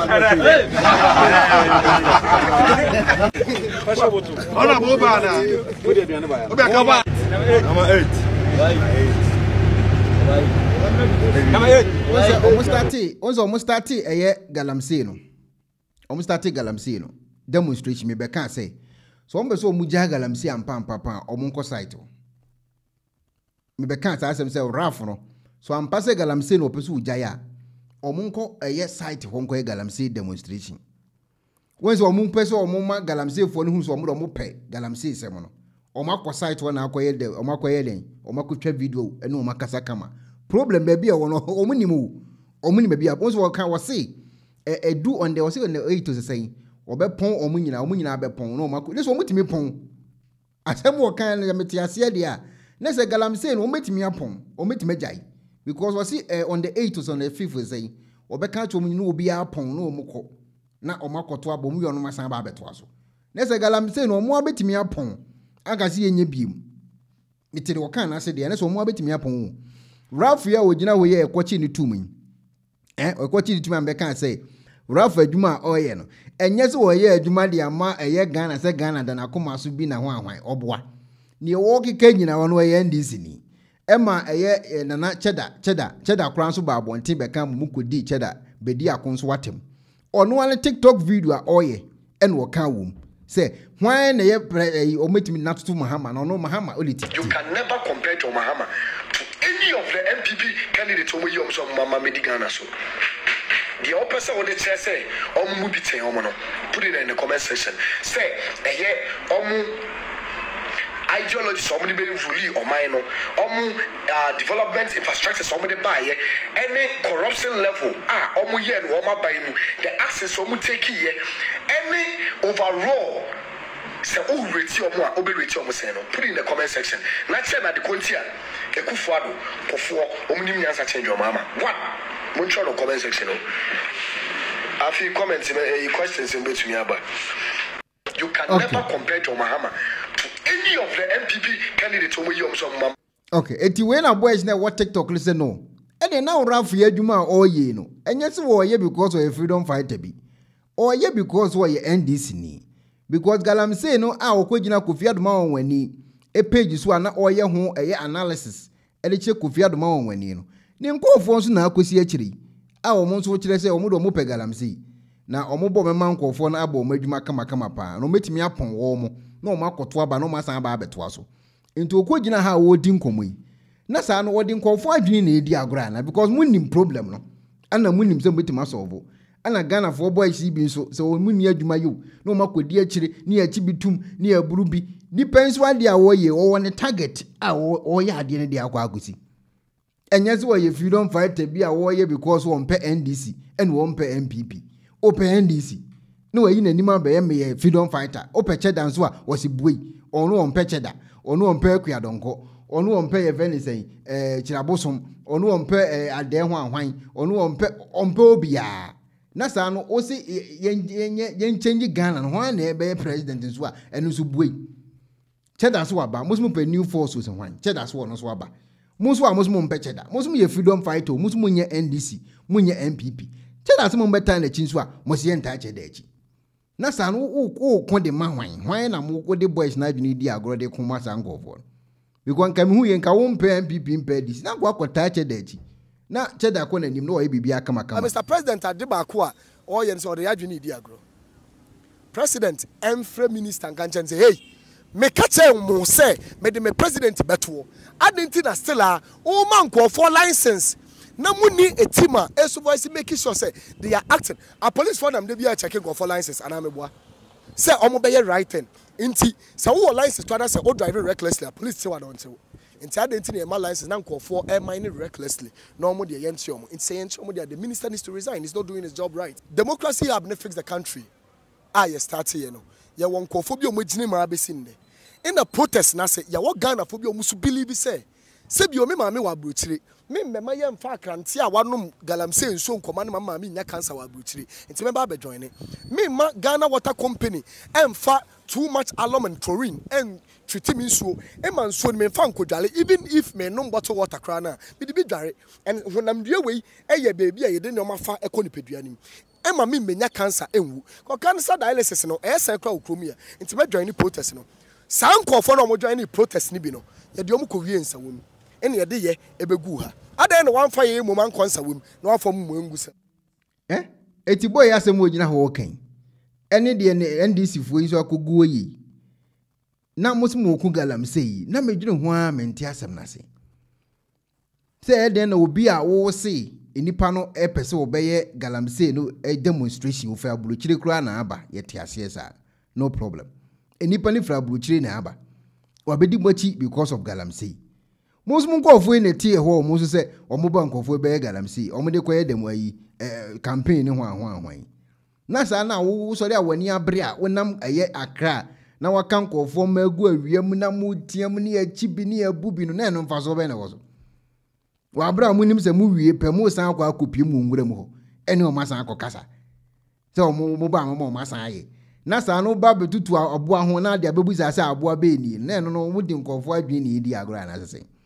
because o mu ko galamsey site o mudi nkomun a o mu kire se jo wise se o mu ko eye nwura mu ho a o mu nsutu nku obia se okura krata o libetu galamsey kura ye nku no o mu kura krata nso ene esojafo ebi ene nam o mu tete o mu ni krata ene hu ni eni me ya jamfa udi ndi sai me dey arab shafa adwuma no ya ma ho kwan se be ya na wa na ade wo pe abeye om se njai om se mu njai nti ade na wo ba beye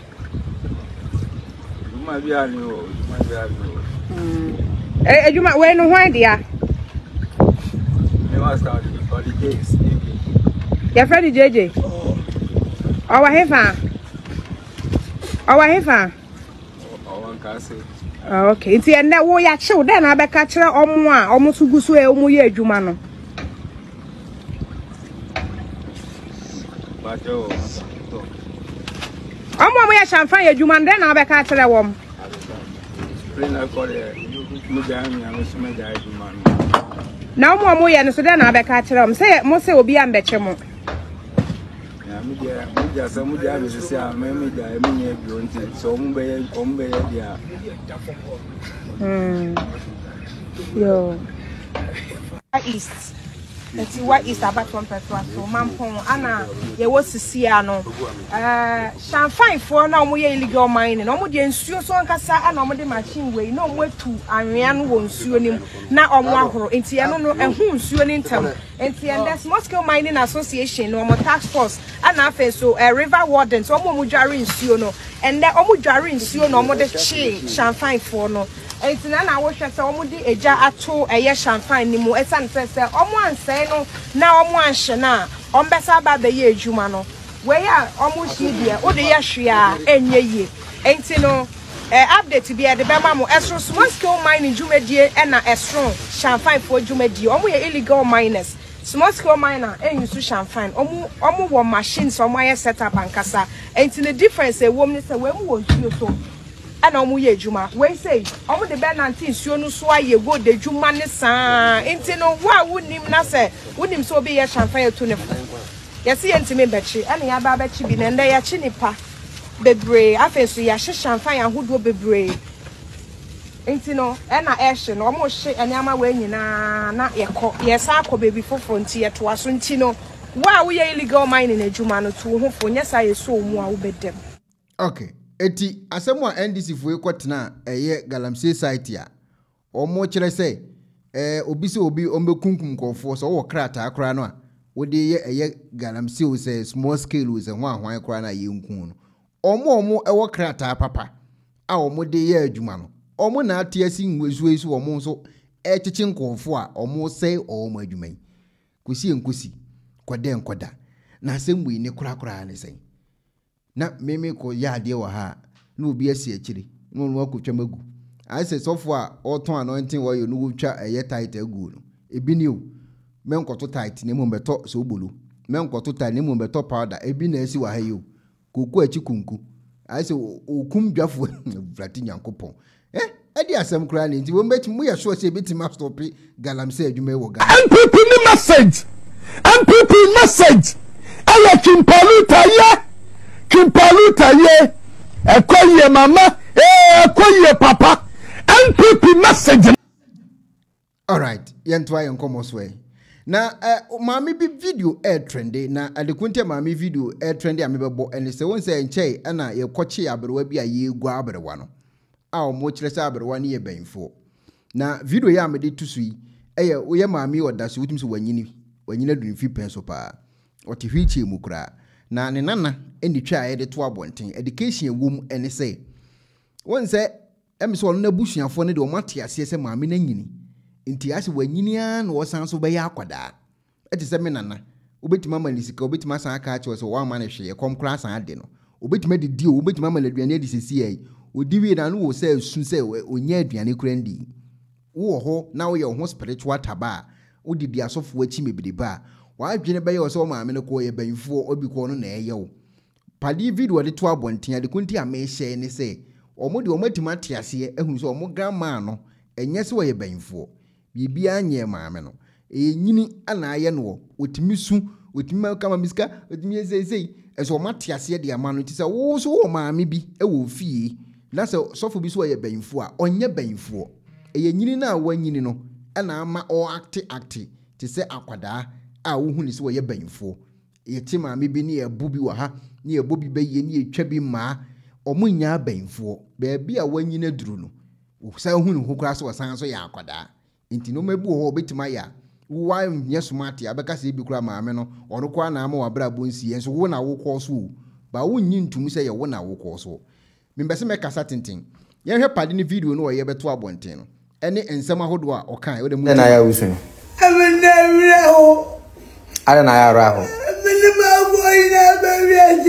ono afọ nyina ba wi ase afọ no mo we afọ na ni mo ba wi ase no mo we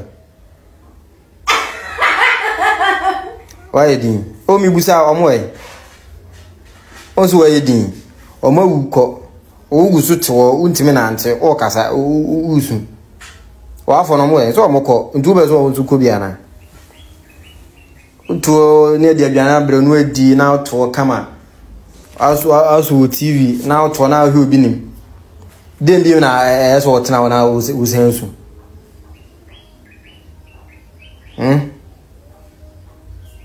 did say I say jai did na unjai na ana wo nanti se wutu onsu esi da na afi wutu awusu ana msi se wutu onsu ne esi da na afi de wusu sa su ban ni jai nenye sa su ban jai what say wuye din what say obi su baby for further we jai dede no uda su no what say baby abro bi ti baby o woni munyasa pa o ba da twe asama ka kire me no asama wa ka kire me no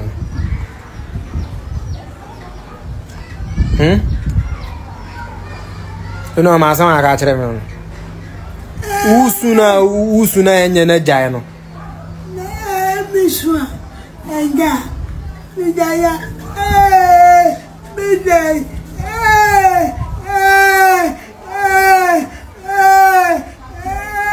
ana o asore fi a betna so ya mo aduani adi wasole wadi koko asan awi kose panu 4 cedis so sen so 2 cedis so sen asan ka ho yesi wo fufu abedi ambisi abrɛ otu ye safi di ndi abrɛ wadidi na ato aka say anopa ndidi na afi na omo so omo wo fufu abrɛ na anopa ton so di koko so to ye omo so ase ndidi ye de o ye ntie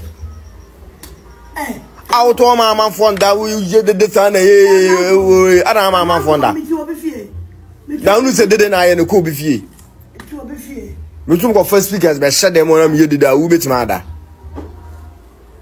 aso na pa bibi anya o na wa he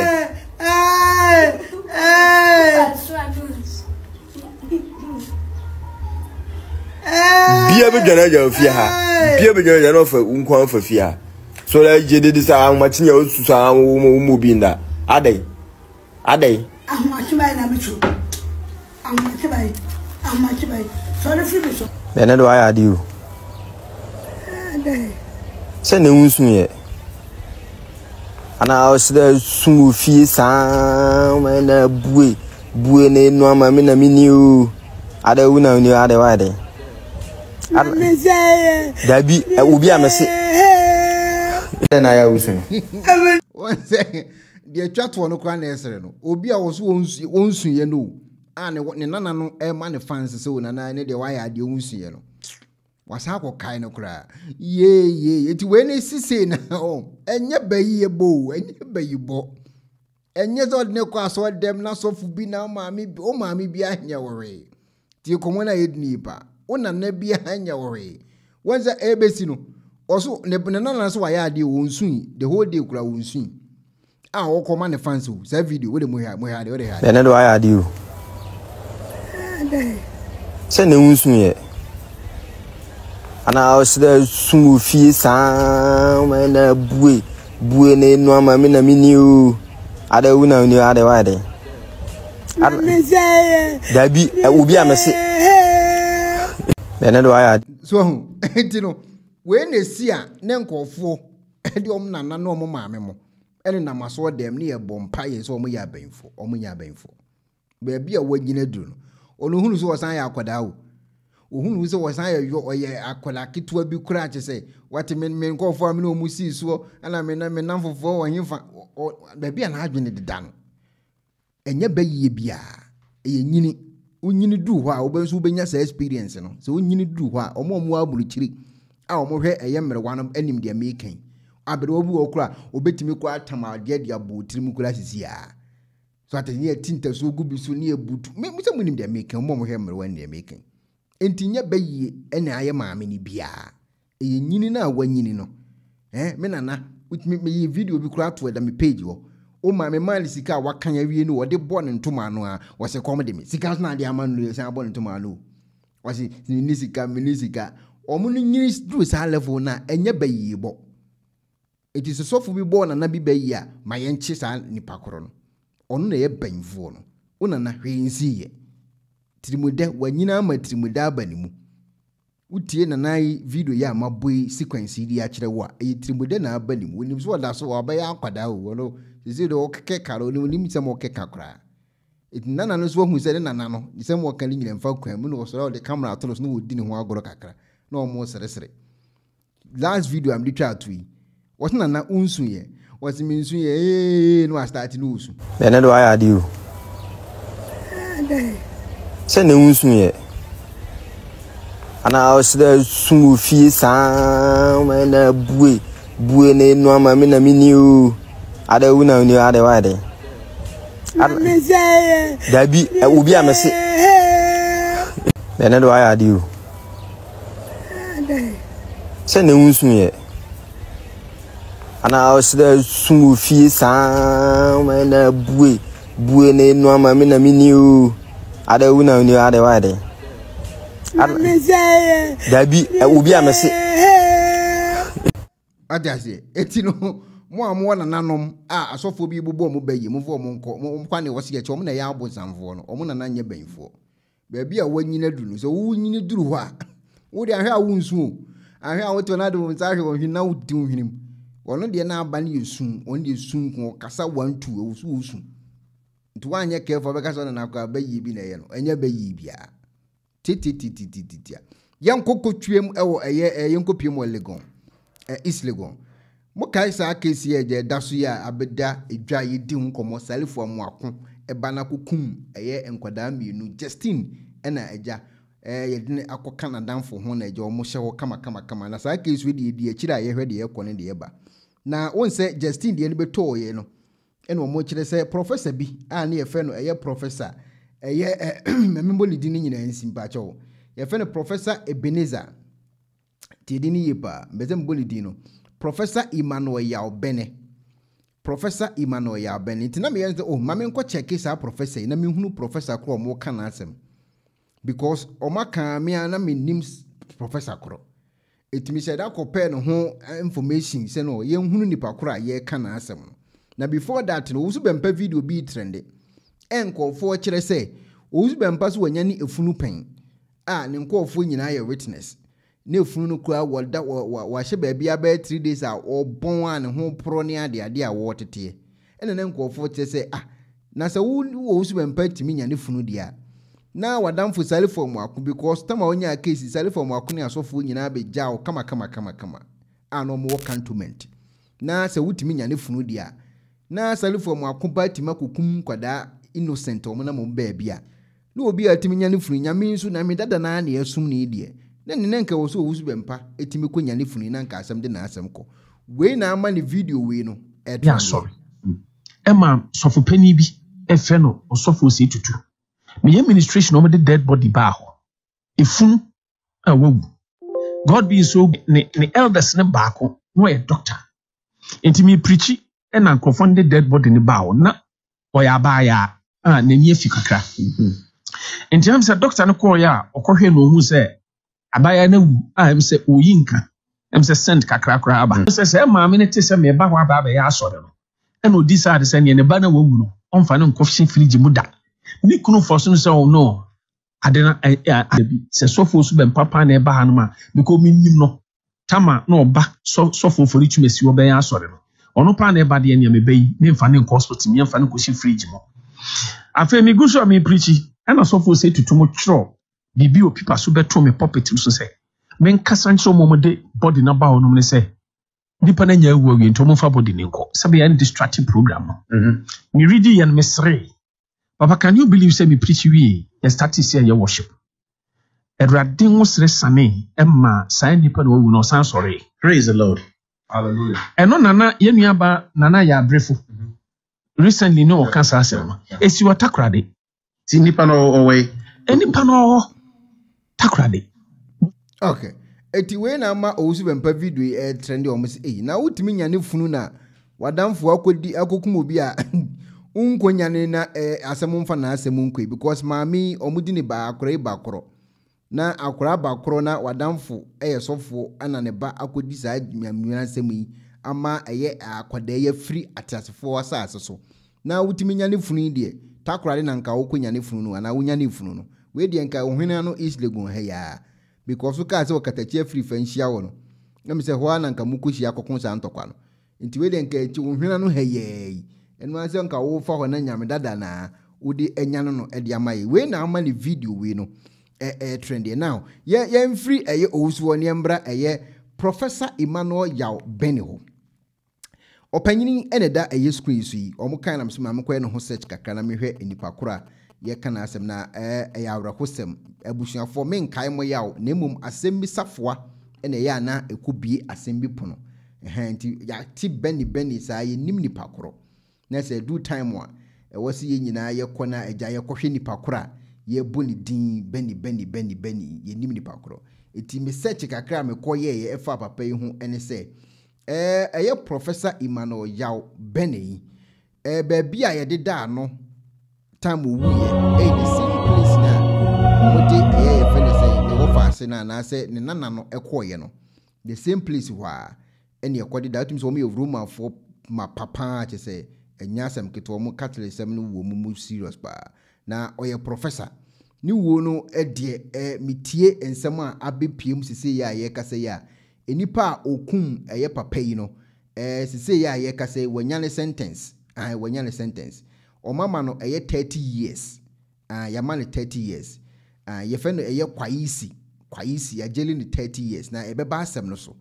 be bia ye ko papa yi ayi no the same place wona say hwana ne nana no enso ye de no ekokopie mu na ne nana ne case ne beto ho no ene nkofo start release ne biography anase ne tribute a ne nana no etwero ye edema papa yi time wana ye de dan wo na so ne kwa asore dem no ene omo de beto abonten ena nana no anase ne nana no nsem wo kan ye abra na oye ne tribute ama ne nana no odi etudwa ewo asore dem na nkofo omo ko program bi enye nipa keto o hu president ex-president mu nyina no mu nyina ewo hobi to say Ajekum Kufu mu nyina ko piepie mu ho a utimi se powerful family pana saa kesi akosi ewo mu no na enkofo ko a omo ekum papa yi ene da screen so yi enkofo ko omo kum papa yi ene da screen so no utie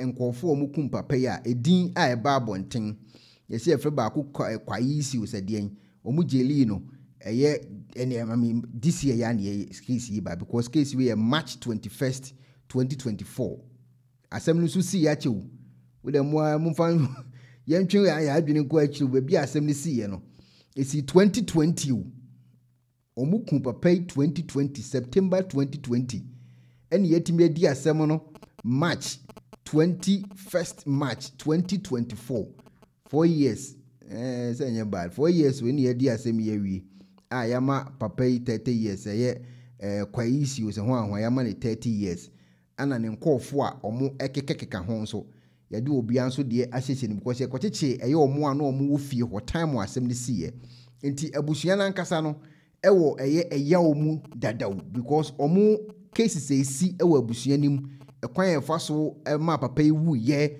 ene de ekofa baaye no won se connected se ne wo fast ne de na o se ono no hye ne fie na obi aba ho se oba be wia no na wo so wo mani wia no na enipa no afoso na watimi akun papa no na o ma kekere na kwoto baabi on se sa eyawo ewuo no abusua no da so eka nti we na kwa akotwe o ma dwene esan de aba sa case yi a ye ka ho asem because onana no de na esi ye no anya abusua de because omo anwa se all of a sudden na kekeke na obi ekun obi omo gihye na ya kekere na kwoto baabi onye nipa fon so sa o sika kro mo fa every papa nchen kro no endu 600 Ghana cedis kra omo mkodi za wi yo sika omo tam ye endu 600 Ghana cedis kra 600 Ghana cedis enduru now yanko metwemo adwene de akwa mo hunu case ni ye pa because nipa na oye IGP anase enipa na oye panyini eda case ya no police ni panyini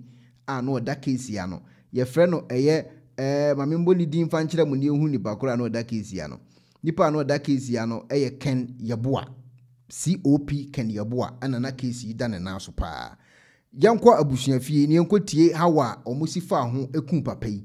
Then in front of the residence of Professor Yaubene, news reaching us this afternoon confirmed that the professor with the University of Ghana Law School has been murdered.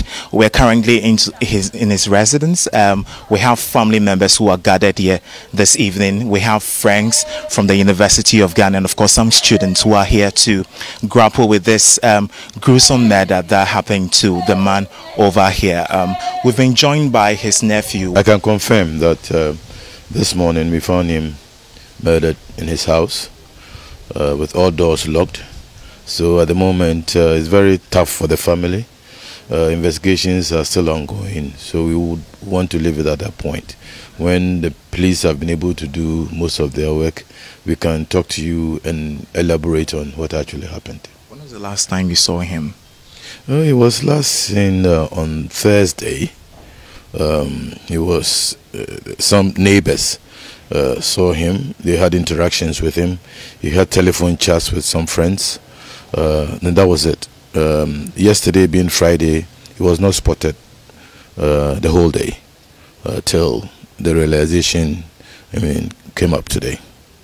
Where were you when you heard the news of his murder? I was, being a Ghana, I was watching my football when I had a message that on say case this year me kind page news no me pay me phone so see na utie ensem o matchro na papa no nko na eti o enye fikitwa nso o enye fikitwa o ono nko anete efika kraka na minim se minim adekonti ase abusua no omo no so omo ye heavy family pa very heavy family. That's what munche dan no so sa nti ase bakro sem no ewo omo ayi mu pa nti se ne na ya wa wui no nti se nko beto aso wa wogu ma mo pa a che nka nya asem keto nko mu nsi ni form igwo nko be wo mo pa de agu abusua ni mu a enya asem keto ana no so akofa wi so ade aba no nti ono nko ana te de mo amhwe environment no nipa no mu kokun no se wa boki ni bi Ah, papa ni mo, ebi an master bedroom ho no oda no. Nipa no okoku na boki ni bi. It will not the one so ne dem. Ah, wo hwe 1-2-1-2 ada wo relax ni nipadua. Kwansi no hu say squad aba be wura ho. Se no ma boki e no mo de asi, omo kwa akorobe no. Ska ko mo fa kwanu ayi se ne Ghana kora. Omo ku papa no. Have my condolences. I just learned that your uncle has been murdered. So, are you sure? He said, yes, I heard that. So, I cross-checked and then I came down here to confirm. Yeah. And when he came here, I'm sure then the body hadn't been moved. It had been moved already. So where has the body been moved to? It went first to the police station and then to the, I think, police hospital. So it's in the morgue at the moment. Yes, we understand this is very challenging as well, but you said he was murdered. Was he shot? Was he stabbed? Was he tied? Was he beaten? He was tied up and apparently there was blood everywhere. So we don't know whether he was stabbed or whatever, but I think he had a hard time with whoever did that. But eventually he was tied up both the hands behind and his legs. So that's what I can say for now. So what is the arrangement now? What should we know from here? Oh, you know, when this happens, being accounts, we need to go tell the family and all that. So messages are going around. So at the moment, we don't know what will happen tomorrow. Maybe by tomorrow, Monday, we'll have an idea what kind of arrangement we'll have to put in place. What I say? Etino, ebusiana fa eya omu dadao. Omu eya omu. Yeah. Omu eya omu dadao. Omu eya omu serious pa. Etini nana ne de na sa back to so no. Eno na ama afọ omu tirimu kura kese no. Because akwaje twe omu nsem aba. E de abufu kese pa na aba. Na nkofo no ku ni wie no. E na omu tam ne computer na esi ho no. The computer on say frɛ ba ko bi step down. Enye laptop step down. Sa step down step down. Computer step down. Omu tam no na omu koto twene ball because na adwini mu no. Na omu nim se CCTV camera bobo fie ho nyina. Nti se lebe ye nkofo na se police fo nya CCTV footage nti. Omu tam eye step down no. E na omu koto twene baabi. Ni nyina police fo edi tudwa.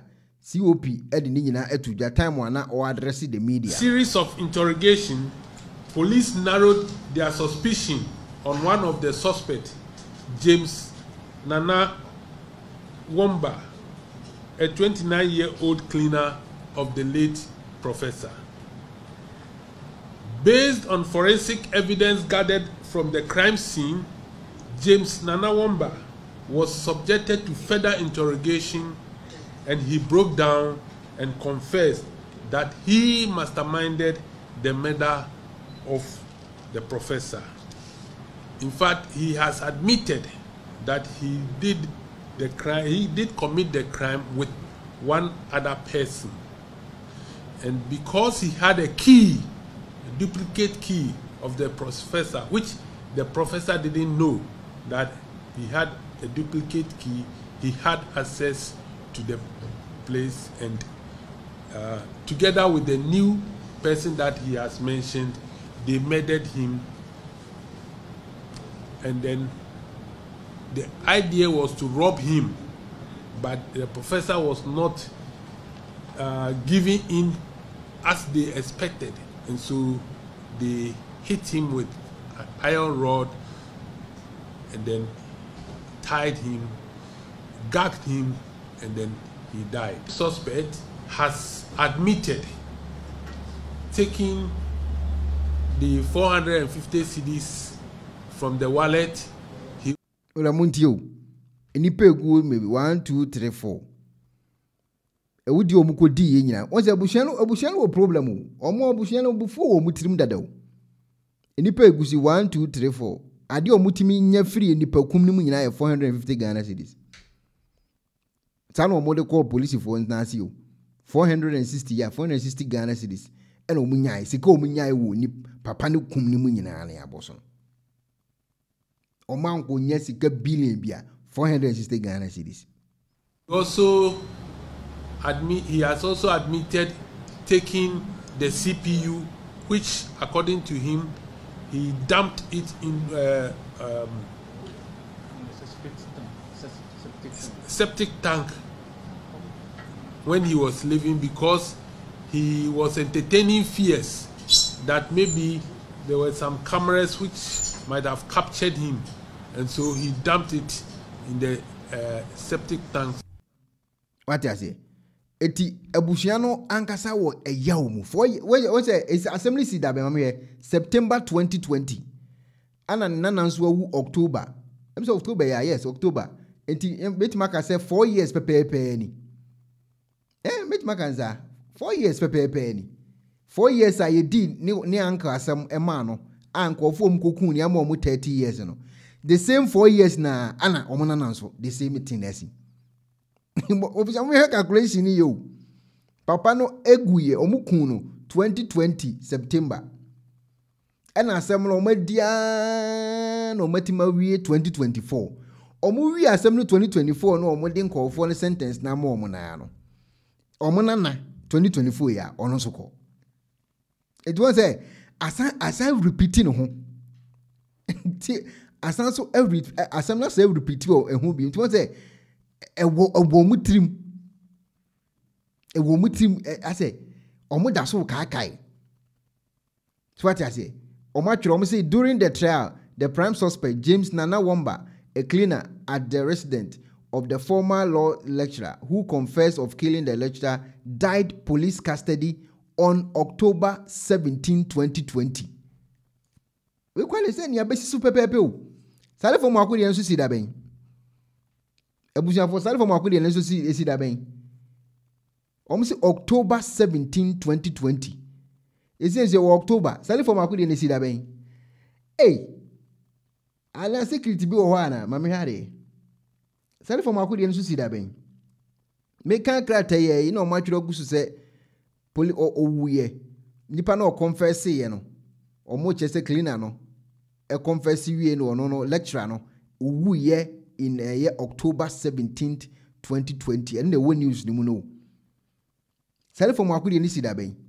And October ya so na on to say I did not say repeat you. I did not say repeat you. And then I did not say repeat you. Yeah, I did not say repeat. I said repeat be serious power. Me cry me yellow say it's very near. Sell from akudi esi ben date ben cry. Me say me check na me hunu date see. Because papa ni dey na anyway ni dey na say esi ano pepe bi say. Big dreams October years o. Sell for the see on the 12th of October. Ana papa no so on the 17th of October. And then e koso asemu.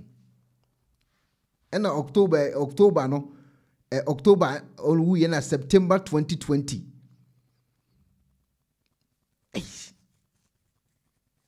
And then e koso asemu. Anyway, it you say the ono de enkofo ne am 30 years kayesi we se hwan no. I am only 30 years. Ye de man 2024 ya and omunya eye omo enkunim di 2024 ya. 2024 ya so omo nana enso oko 2024 ya.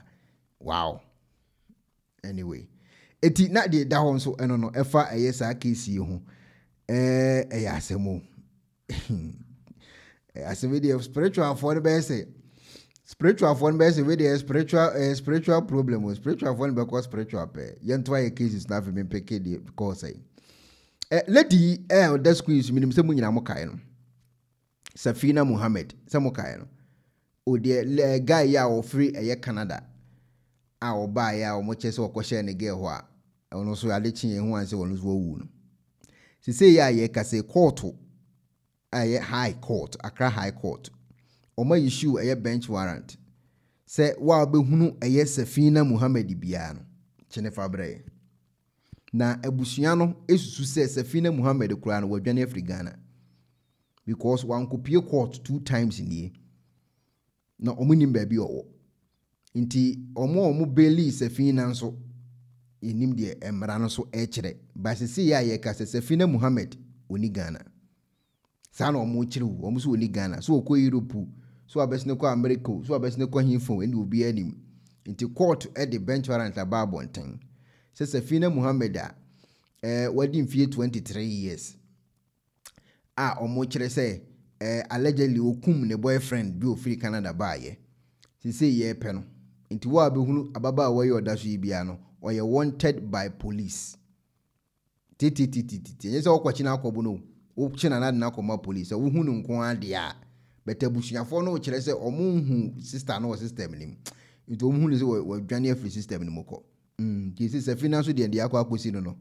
Abayuwa ni di ene Safina Mohammed ye beto dwamre bi say ne boyfriend ya wo free Canada aba waku eye abrantie no make say eye court nso esan apa abayuwa no ache ne den abaya no ni mfonyi ele da Angel TV Angel Facebook live so abrantie no nso a nam so a watina nanom e wonsi ado no wono so ni mfonyi na edaso no ene asem kase die no kwasem ene se ebisi pa amanfo so ka ho nsem a ebi kurase abrante Franco sai no wo fra brochire beduru Ghana no a na chese wo kwa abayuwa no fie wo donti ene se wiase abrante no nifunu ena ba ebeto dwase abusua enkofa na hometie ama na to aso na the tie nyina ne say Safina Mohammed and the court issue bench warrant, and this is the second time a court issue bench warrant. First one and should anya effective. No mama ne bill dada na. Ya money bill. Na say awudie no ayema ho bill no. Say ya adwuma pa. Enye say ya adwuma. Eye mra lawyer Martin Pebu and na a trigger at the call Supreme Court. Ekokache court ne say enye se meda nko a ewudie nko a enye robbery nko a enye defilement nko a na Martin Pebu adwempom ne enti okọ court se court enye nsesan ye wo sansem se aposifo timichi obi ukuada yesi ye nhwehwemu na ye de watuma kosi juada nsa na ye de waba court enno se ebu Ghana ya mamra no so enti okọ court kwasere court ne se court ensi gina ye wom enno na court ne hwe edi na court se da bi then all offenses should be bailable. Offense bia boni bia ubedi bia no per the court discretion. Enti court na behwe se ane yesi papa sumesi mamia sumesi wadi ewu yesi papa sumesi mamia sumesi wabokro no no yetimi ma ne bill ewudie we yetimi ma ne bill ana enti court na nyansem otemuafo no wono anyansem wo hwe na se the public interest ye ja oba bonten na wo bi amfane nsanke count prosecution awie omunhwehwe mu nyina awie na se ma obi na be meet bail conditions na eno de enti na baba we say wona waba bonten to ayeso na the first time ye court issue bench warrant no eye da ye fra asem no wamba bebu sumi nsia atwam ansa na ye be legal break no na ne lawyer da no buy na ne lawyer sre court ne say wasre court ne pa ababa wa na anti date na ye de share na urban enti court tie no ka che ne say okay ene court be pon no 9 no wa medu dia ye nkopɛ ne nche no na after legal break the first time aye kwaseti enie Frank osabusuanfo nyina wasantemantem kumase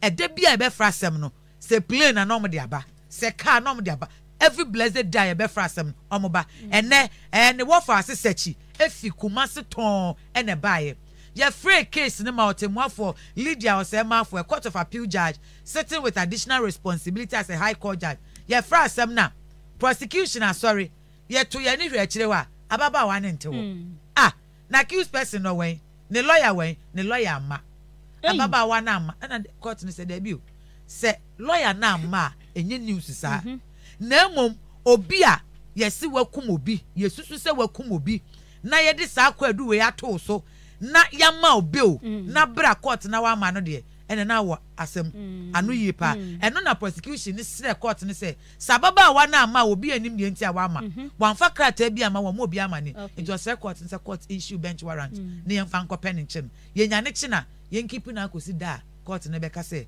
o san frasem ni bi ne lawyer ni nso amanti no obi anim ne nti ababa wa na ma ena ye frasem no nso ache kakra sanse ya legal break 3 months ni afa ni aba ebusuafo ye Franco se ebusuafo nyina se de medi kankan ne wo fa asesachi akoya kabo amamba eno na court ni hwe di no se da bi bench warrant we issue yenko hwa baba wa nfa nche yes ye mu bia ehunu Safina ye nche ne mra monsan fa mfonyin nto so e production monfa ne mfonyin nto so enya me medio na nyamea monfa Safina Mohammed mfonyin no a wana so atafere ne nsa o we no mo fra no romance no ama we no mo fra no romance se tiwa o si atafere ne nsa anya so odidi dabio wo didi anonko na we ne de ase wo ye be ma line no ase wo tizi ai we ye teaser we ye teaser wonu nsa ye oketre mane sa a nsa de waye ne ho aha nti o tizi am wo nsa de bi wo ho acho ni mi yo acho ni mi yo tina boga ni ja ho ha nti o tizi am wo nsa de bi wo ho acho ni mi yo acho ni mi yo tina boga ni ja ho Wahima ya akwada bone Mr. Oduro tie wo Mr. Oduro sakra menya Mr. Oduro unsa wado so de kama enti se sama na cha se obi a obehu Safina no ane ye nche no mra o che na koma posifo okay na Mose eye pastor bi eye involve wa ade na mombo sofokuro din na ye hunu sofokuro no because media asofo de me trust even baako kra and is a stuff will be involved wa easy say one the gay ebe free Ghana oh chairman the stuff will be involved say the more kana very easy say girl we obe free Ghana ako no mo do airport o protocol na no de masa nkofo no gay is a nice guy o she no correct no je passport to be near you obe kwesisi ya Edi sofokro na woye involve no mumfa ni din tudwa na monko busa sofokro no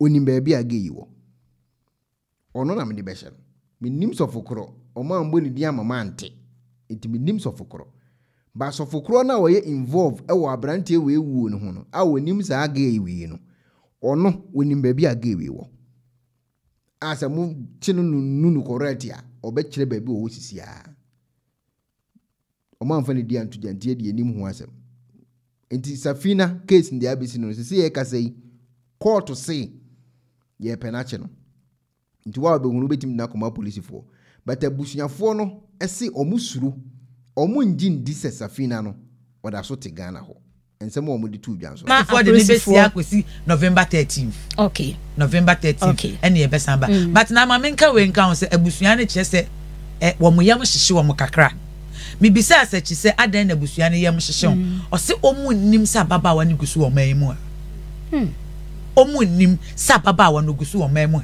na so obi ko gina de ma no ana yama ne bill no obi anyina asat na obi gina ye sureties wo but so ni wa sureties ne ntimi ntra because we ye meda oni wa de betimi aya ne se sureties no ye beka se 1 million Ghana cedis na ye de to ni tri so omo metua but otua wi a case no ye wi ana obi baewu ekosen abusua ne chese no kre ase ehu kakra ya abom sanse omu nim nienti ababa wa na ama nienti ane lawyer nso ama na omu nim mpo se owokroma na obeka se bosumi nsia bi mo case bi ba epie ba abontin se nkrofo kekan se ababa wa na hye ne wa konfo there were some pictures and videos eba abontin eno na ase busuafo no ene wo mode ayam hyehye ka se ana se na eya dia obi bua pa na eye de oye nse de ababa wa no benya tokuro bi ene ti afem akwa na sa brochi ekura yetime yere ne ba oh yes eye too early me catch am say eye too early to say that entienya abotre ne yere say the next agenda day 13th November no obeba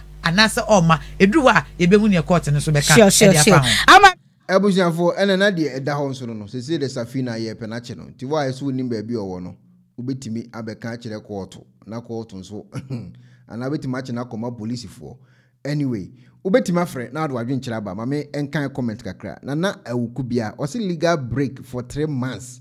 Can you have a 24-hour court system in Ghana? Ne dia wo busa no se mukumi ko legal break for 3 months there and na 24-hour economy metima ye de sanso ene ya beto se pastor involve wa obi protect ne pa village doctor was say ensemu hunu saa ni kun basa sanso and a JCOP was say Ghana has become a banana republic. Sherry was sometimes she can get out by neighboring countries or far Togo on el Coron or far Burkina on el Coron. Abena konedu ususa ana eye ohene banana ya ode was say a mrapan in Nikrubi should say. Mama she has crossed the border through Togo or Ivory Coast. Also do a throw at the buy no. Anna Marvin or say, "Eish, some kasi pen you." Mefias gaba. Kwenu. Na me chia kwa namba busu nyina. Na me ko masem so no. Oni pa na se party a ye friend say NDC. Omo de omo ye from Apamsefo. Obi re pam no. No omo so se no. Hwe se ye nyina ti Ghana ye bre. Obi be wo ba na niti e fa ba bi ni ho. No woni to, no woni nsa. Ni nyina ye cyanide ni mercury.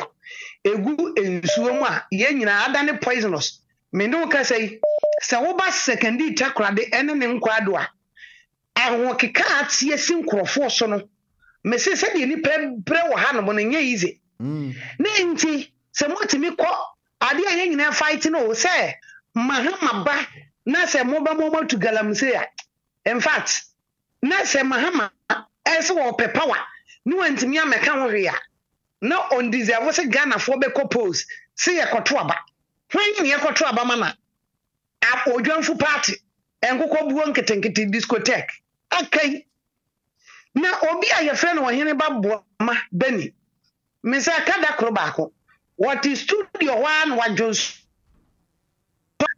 se di wotimi hani nani ekeka ensem a obi kan asam se enye no kware what Ghana ha se woti aburochire dia ye different Ghana ha na woti na hunim ne yekoso se entro enibo wo mu ade a wogi nti wo kan no kware a eye ode enye na wo ye bidio akonfore baba TV so aba be yesika gare nyina wo na asase wo ne first person a wo start is ade no e wo Ghana wo hene bo ama bani asem na American enti no se wiase no ya se odisan adwa eti no obomofo so obana na pra ono so obetire ni obewe se Ghana nso nyina se ya me no be nyina ne beto nso abode o so far as wote Ghana ha de ense da nye problem afa yenko obi kan ansam se papa ya wawi abuzia no de omo nse dinkire se ye asam atom na exactly 4 years fufura san asi eni nyan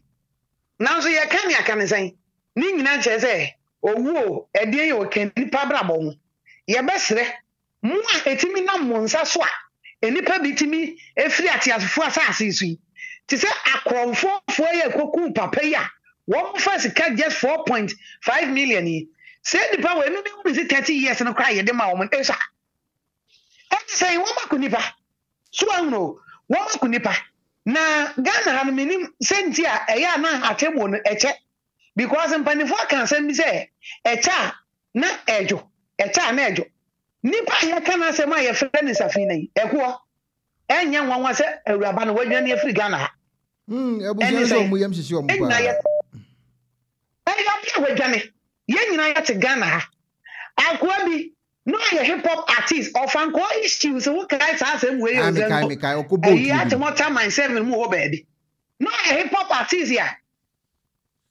Yes, obi I say if you are the koko boni tuo ma if you are ni bai ye ni mse woda enza wo prison afa ya te wa na ja efu ahwa kwensua eba man alam say padi ni wadwane ni afisi wo boa so obi ko prison wo ni wo no o ma twa plane ticket na ama me kwa brojire enti die na ya nwanwa wa raba we case na ho say onya ne ye Ghana ha dey the land of possibilities so bibi atimisi nanga obi wo ace a woni so wo ace no ha na say me de be kunkrofo me de be sane nkrofo say Ghana ha because of 8 advertisement ya John Dramani Mahama Jema ne yere then time ni Joyce Jijo e no ye Mahama be de ye pen wo G HIV advert ni free Joyce Jijo nche o de man ne yere Lodina Wo be an trust one year time advert biom. Me no can say, come and see. So when you be a we do a pharmacy shop. And what the kind of prescriptions about on profile. Yeah, into HIV AIDS on the signing profile. Me as you when I which in term baby so what I say. Me na say o mine Nini oma bi wo no ma enkoyi nta ma citizens na ya timu majority na ebre e kona ba minimanu si wo bi nso meka bi. All right, maybe escapa any eteninka no. Mama was Safina is gone for a long time. She's gone. Wo kokra. Mama also oko. Hello? Kona ba? Yes, madam. But I want to say. Boko. Na kona ba ka mu die Old Testament you. Oh, okay. Why you be down? Me there no way. No way, but oh, na in share so time side the hole. Okay. Oh my way be the so called as of fufu bunum ni ade. O mutu abra we nyasa da bianke beto omunka. Oh, okay. Enya na Old Testament e wo dada. I see. Oh dada. Na ekona ba e free nra de ye wi because Ishmael case you home. And let me share me and Cassa. I can't say could be some person, some say, Busha for no conference. Yes, some crying, Yabishi. Eh? I was a young one saw by Cassa, oh, yes, sorry, came for bonning joke. Was I could be some person, some say, oh, mon conference. One with Trimois and Pocutalian and Codibo with Trimois. Oh, a drew baby, I say, and now we crack a sabasa. Because I don't know, I roho too much. I roho. And I corner by a year, ababa way the and ya dear one. And ya dear one, Ghana de BB to me see. Ghana de anything can happen. Na your friend is saying, Saquano, or mom cook me smell no. Back on our kahon. Say, what the 18, I don't know, say, I'm finding could you be nanny and cotrino. I call 8 years, so couldn't papa na damn for. Won't me try am with the 18 years. And me try na yet me not to my life. What I say? Krumuha. I don't know away 1 more year now. Just do baby. I won't want some crocra won't cut. Won't ya won't cut. Nemo Baba and dear sword, Johnny Pa, dear. Some ya branch and a bush for dear. Can ya may make country rubia? Because say I too much. I roho a mobile crowd. But queer kick you say why dear. Yeah, no crowd following no Yagana ni. Yeah, what do so in the name is as a kick you and why we. What is so case in this I find you after today and Terry. And now a sister now or soft on a baba and a dear. A rabano wa femuan cassa. Gana bro. A rabbit wa femuan cassa. Quanaba wa femuan cassa. Wa fem passe. Oh, papa, no, mammy. Quanaba, mammy fancy or not, I will hold cry doors. All right. We ready our home.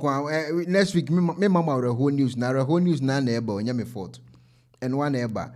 Was it that discussing having in the car bag, cooking mama only do a debate, I don't know. Prince, was it the first day she missed court? Date, I knew she has vanished. Only do a show at the Bayana Jade Brown was it she like red color pan. Charlotte was say Ghana is not secured at all. Emmanuel Abweve was it Ghana is not serious country. Most people are corrupt. Nso do a show at the Ebayan so no. Anna afen so mama pick ko so I'm picking winner me here Ibu. We are 5 village. Hello? Yeah, hello. Yes sir. What is that? Boko Ethiopia. Yeah, evangelist in the US, Maryland. Oh, okay. Oh, okay. Yamishra, yeah, when someone yana does into yana ure kwe ye fibi. Enyasem ketwa. Say storage in there be ebi okwa me mfam mambu. Okay. Open the day when it comes to murder cases na e kwaso wo man mu a me no me the far better a police for. Because over boys here umkukum papa yi that day kro omukokwa e bi kra se omutwa mu police barrier omudru anu omusi ya sasa no si general anu omutwa mu so na a police for no omoji bibi na omojai boys no omukoro makodi bone So nti say police for ni ye omo dwuma year. I remember say 2015 na me ne me yire nam La Paz wo ba bia ye du achimoto overhead no. E na obi di jeep na ne tight akesa ni bi no. Odi be bo mi ka mu anopa bi. E ma mi wuro mi ne me yire wuro koto amena bim. E na ko ni dwane ye na omo chase no ko che no. Ye ko chese no police station police ni woman ba ko say akwa no driver ni ye the doctor driver. It wo me ye mfa ni ntum. E ko na beti o. Maame na driver na say wa no nsa okọ baabi say okọ hi opia anado nti wo ba na wabo odi ka ni bọ mi kam na me ne me ye wuro yakoto gata bi nje bura amafo kwa fin say yewu nti wo mu chese wo ko che na tomato overhead ye de yakọ police station no police maame ne to say o me yemfa kwa na to cells da because akwa ne the doctor driver e ma mi bufu ye. Until the next day, me call di asem na chino. Me call na akwa bi ti ho a ode kai abo obi ekum wala pass. Na me tese oni police ni nyame na me nyame nipa bi ntwa tro. Oni police ka no ka kire police ni say. O ka kire police ni ka kire ni say. On fa 10 million mra. Na omo fa ntum kakra. On ko fie nkodi di no fa 10 million mra. Omo di betum kakra na omo ayi no. Na omo hwede omo beka omo ya asem no. Ko na ba. So enti enyema ekoso no enu ne ma meda cases no ekoso a omu because Ghana wukum nipa enkosi baabia wo sika wono ano no so me kamera ko se geri ye wokum akoye wadwane akwa no police fo na anim se geri no wadwane omatua because obi nyina nim se aburuchire wudi boni bi se na ye ma oberia ye de bibi beto nan a baabia wonam bia ye monetaw ye ba ma haja for radio no. That is it. You better some distance be a ultimate co. Who distance be ultimate co distance be ye monitor. Up to see a bit me do case in a way. So I'm in Encoso, your bed disika near Jao, near Mauko. So what you say, Entino, I was see a share who ye or many. Oh, a quail or free a bridge or you. Minya sure say wo corner ba ko du Ghana ko di ma bi achi wo yire to mo ba de no na American e ma samwa omu yenti ene ma omu ko di ma ofeti ne kunkum wo mu. So today be am de to mfu so omo ntina omo yire no mo na saa de o ya ntoto omo ebio ofene de saa gold na omo to omo sensu o Ghana ho no. I remember say 2016 na me koye me ba passport e wa America ha na me ne me yire ntie hia akoa bi nto hu me apa so are you a Ghanaian? I'm saying yes. No, so no no free Ghana buy and check, which is 2016. Nah, no, too good. Our had akufo-addo be pam woman. And I'm so muna mo say yen suno. We don't have to catch me. Was saying that is the only way we can get gold. And I'm say when they do call Ghana, we American, black American. When they do call Ghana, was akwana some kind of make us or boa me boa or say na down for pani Ibrahim Muhammad. Na Ibrahim Muhammad na emo musika akwa na kachira me oboa me boa o ti Ibrahim Muhammad Muhammad ni Ibrahim aha o so ne man ni sika enti no Ibrahim ni shachire enti omu ye adwuma na omu disika na ma ono god ni ma Ibrahim no ba ono ne di nanim omu no omu eye na Ibrahim ye de eta achire enti no Ibrahim a sure omu so omu nko be di next 4 years which is 2020 no omu be wini no omu san aba. Enti no omo banese for so many years no omo Ghana omo ye galamsey na Ibrahim no sponsor omo so what you say enti media da bia me kam say o hene ko Bible mu no ebra Israel for ya asoden a na enipa ewo nyame ekum nipa 24,000 e wo media kurum no Bible say abranti bia na ye friend Phinehas o twepia e di wo so jani oni obaeda e ma ni pie fom ansane nyankopon akoma eto ne yam akase me Israel for boni a chewo mu tatamu okunyame ekum nipa 24 ena ma dwamamo ne boni nti enti ba bia duro se de omo so omu nyai galamsey no edu time was ye kum nipa because enipa eye galamsey no eye kakra bi ena se me fa se nipa 5 million eye galamsey a Ghana population yes I enti because of say nipa 5 million eye galamsey na the population of the country no suffer. The population of the country no struggle ebi mu wo a omuma eninan omuma eniano yare heart kidney problems liver problems heart attack yare yahudo bibra etu otese rashes because of dam gold omutu astay so nyinara wo manimu so enti etu time wo se omutiki bold decision omukoto omu amenanimu a they should spray all of them no makata omu so omu yes how best 3 times ya and could be a big yiri tu because wow this care ba wo chechiro me mfa me kra nkom yenkokume so I say akoye o machi ni a o gire ommo nipa no o sponsor o mu di ni da ommo so e na obekom ne mpanifo no so police kon kwachi akwa no o mu mpanifo o mu nipa o mu sponsor o mu tu sa de no so enti ye man na ye free mu no so onyame pene be hu ye mobo because say baby o man ni kono the way ne me koso no ebe kakra ye be wi nipa na mokrom ho what wa odian ho odin wo chewa no twetwa na mo de gu free mu wo re so I would have obian fo obian ho ye mpanifo mu aye a police fo mu aye soldier fo mu aye so enti no e wo se obian hwe ne ho yie because one show who ye no obi prawo okotue ka ebe gya no so one show who ye no obi do them obefa ne ho adi so what you say enti wo se ye hwe ye ho yie wo se ye hwe ye ho yie papa me de fo di tu ye nuanom ne ye ma me no ye da se hello Yakonaba. Yeah, I better mami tiwe. Yeah, suicide asemia ye penny attorney general bekan na make bibi kakra. In a sense say you hear suicidal people and ankrofo omo committed such act na. Therapy no mu hia. Enwo hia se ye be law bia. Asa ukopie obi a wo ku ne ho a na ade ne ko police station yes ye jail ye de uko prison. They don't need such thing at that moment. I think say they need therapy.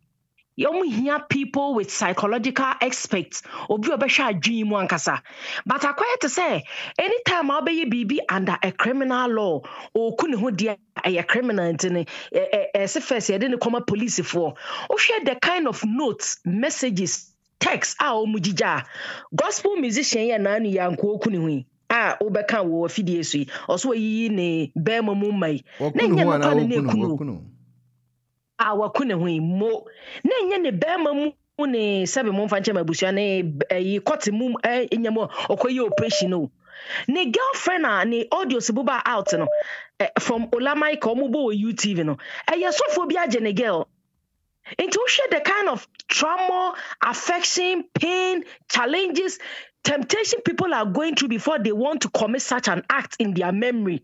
And now to me sofo age ne girl akwano kunu sofo na je ni girl ni girl na the mercy ana mata ye ne sister inte mata ne di kan ka che ni nya be ma ne say asori ame no girlfriend ne ko ne girl ni ye nurse ni na yi sofo baby a omukwa asori no sofo bi ni mercy ni nkomodie ni nkitahudie bi na nkoyie eno asa kwa na bofa ni trimu eno anu no inte ni message ni letter what short to you no o say mercy I know you are very comfortable with the man of God you be with the man of God if he will make you happy I love you so much you know we've suffered a lot for 2 years being in a relationship with you just social message o jama mercy just say ni sister ni momu na just say piana ma ne ko committee suicide because nka ni sister mata na nko kadia nka na eni nka din ni nya be ma ni mo hwe but ono so openi nya be ma na sem gospel musician na just say waji mu a bibia ekoyie no nti hwe mu a information onya no ye na agyen so obeden obeku ne ho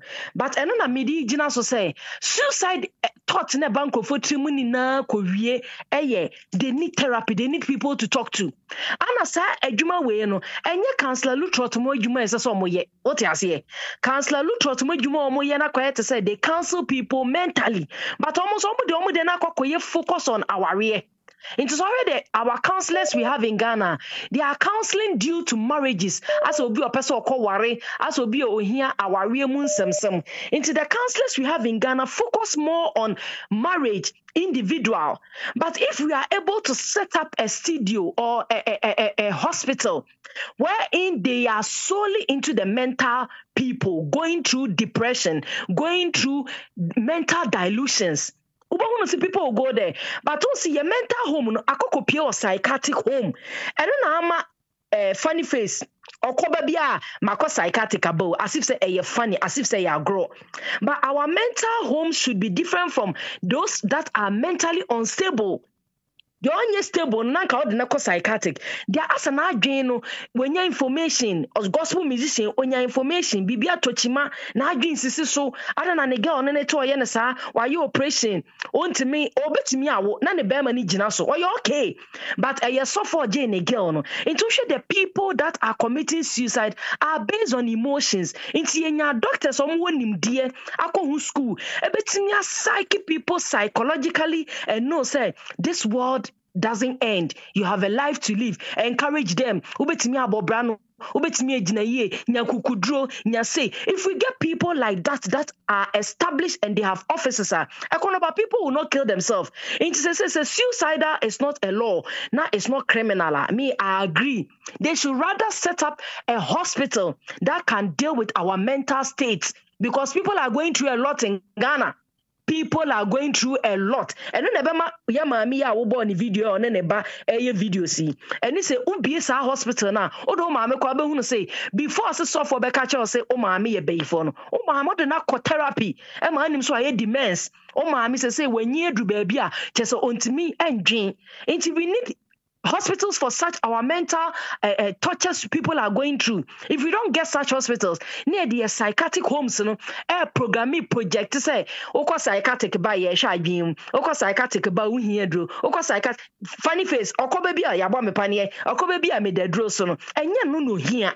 Funny face yo here ye mental therapy. Obi oba psych no physiotherapy we hin psychologist we hin logopedy we hin. We have specialists here in Germany. They are solely in charge of your mentality. Because I come about in terms of your laws are you prison, your laws are and a criminal act are you police for any no. And you money some handle these cases. Some are just mental. Some are just mental. Akoya we rape obi. Obekom onya mentally stable. Inti ke di ni free answer ni akwa jeli no. What I say? Who didn't free mental home up and who jailing no? Duncan William Bay or anyway. Who didn't free mental home no jailing no? A lot of people are the autotuna no abe who say kwe na gini nsisi so waboda mampa. Akwe asompa okojwa na numu ya or I live in Buckingham Palace. Eye mental wabodam. But ye wo mu grade, ye wo mu degree, ye wo mu types, ye wo mu groups.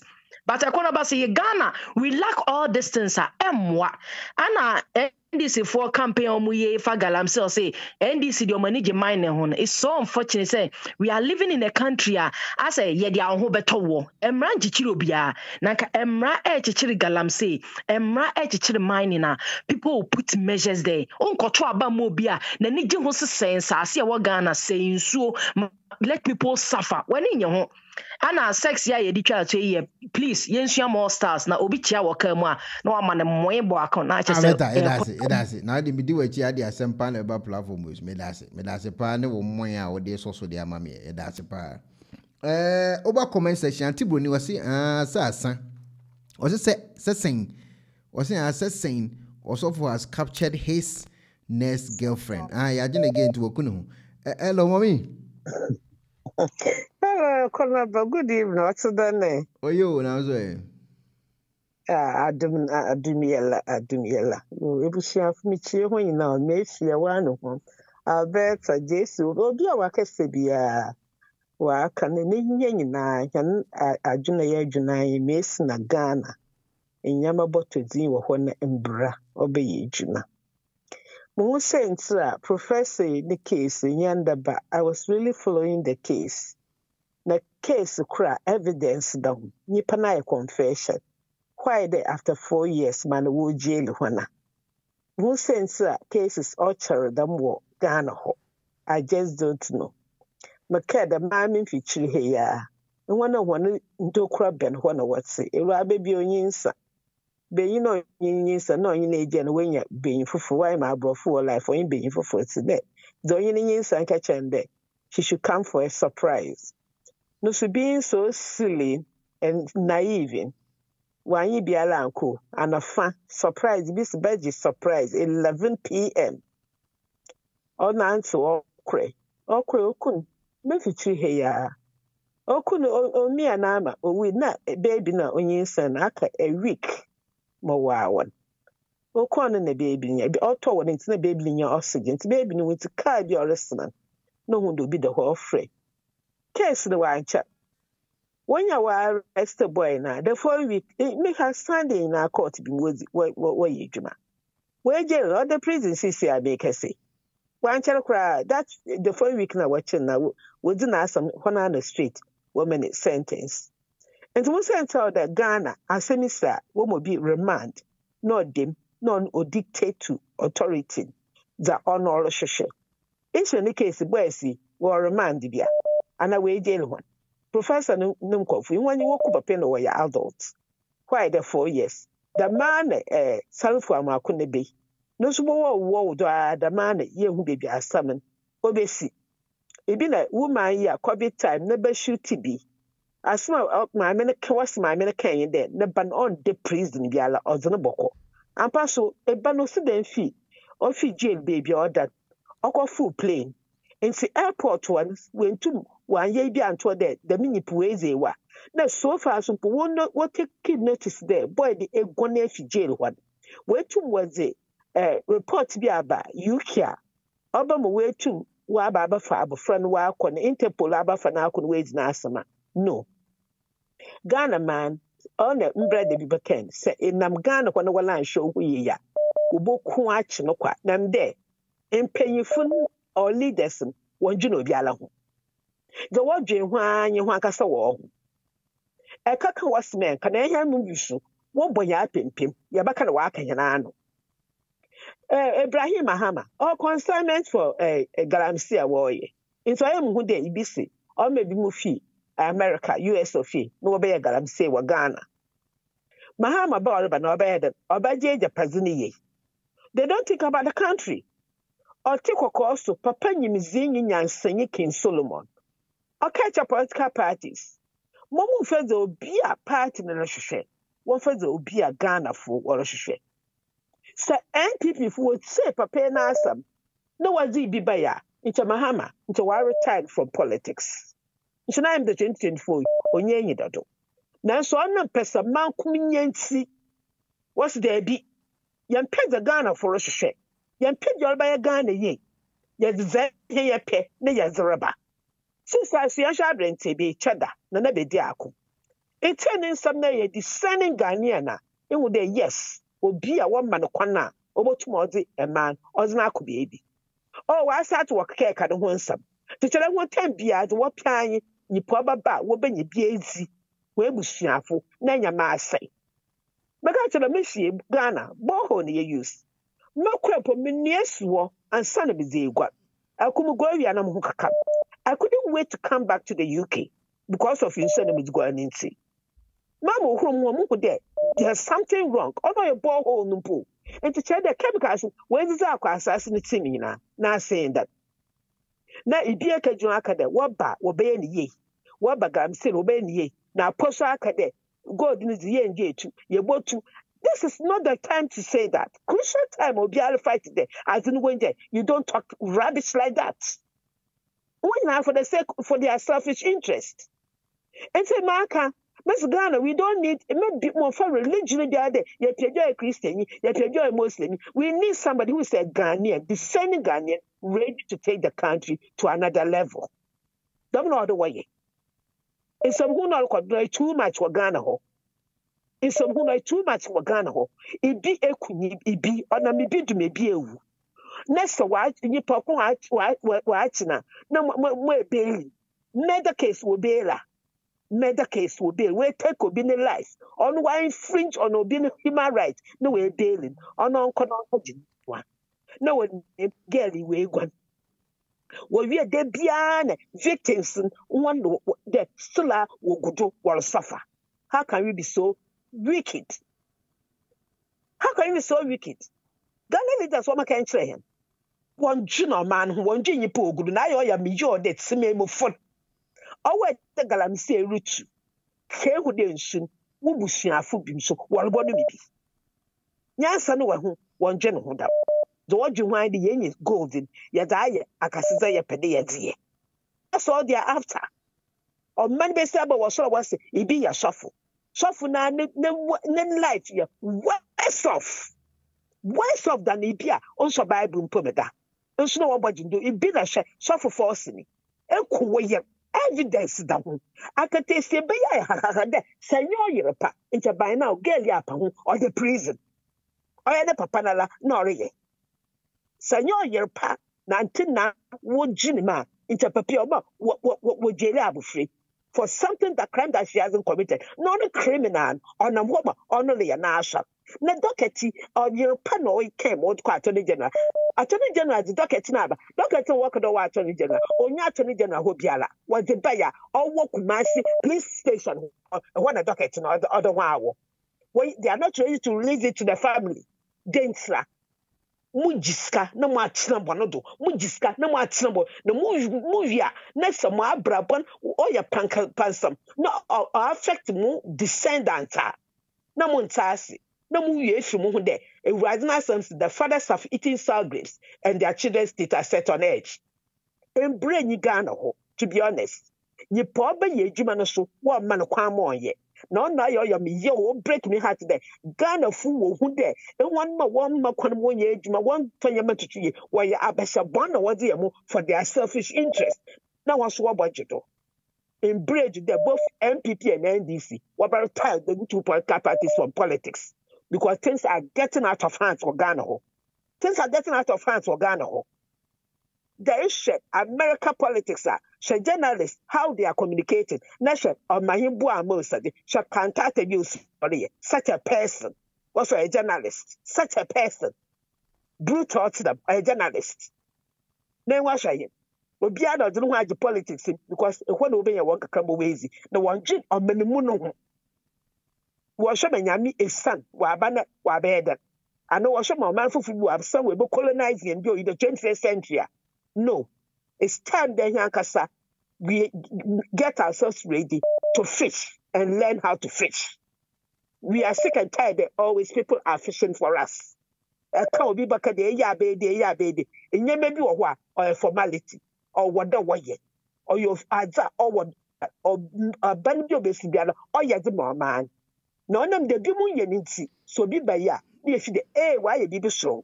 That's why ya but if you know the abaya or they are bona badu. Then why were ye? No man yan na de ambu man on tumpon.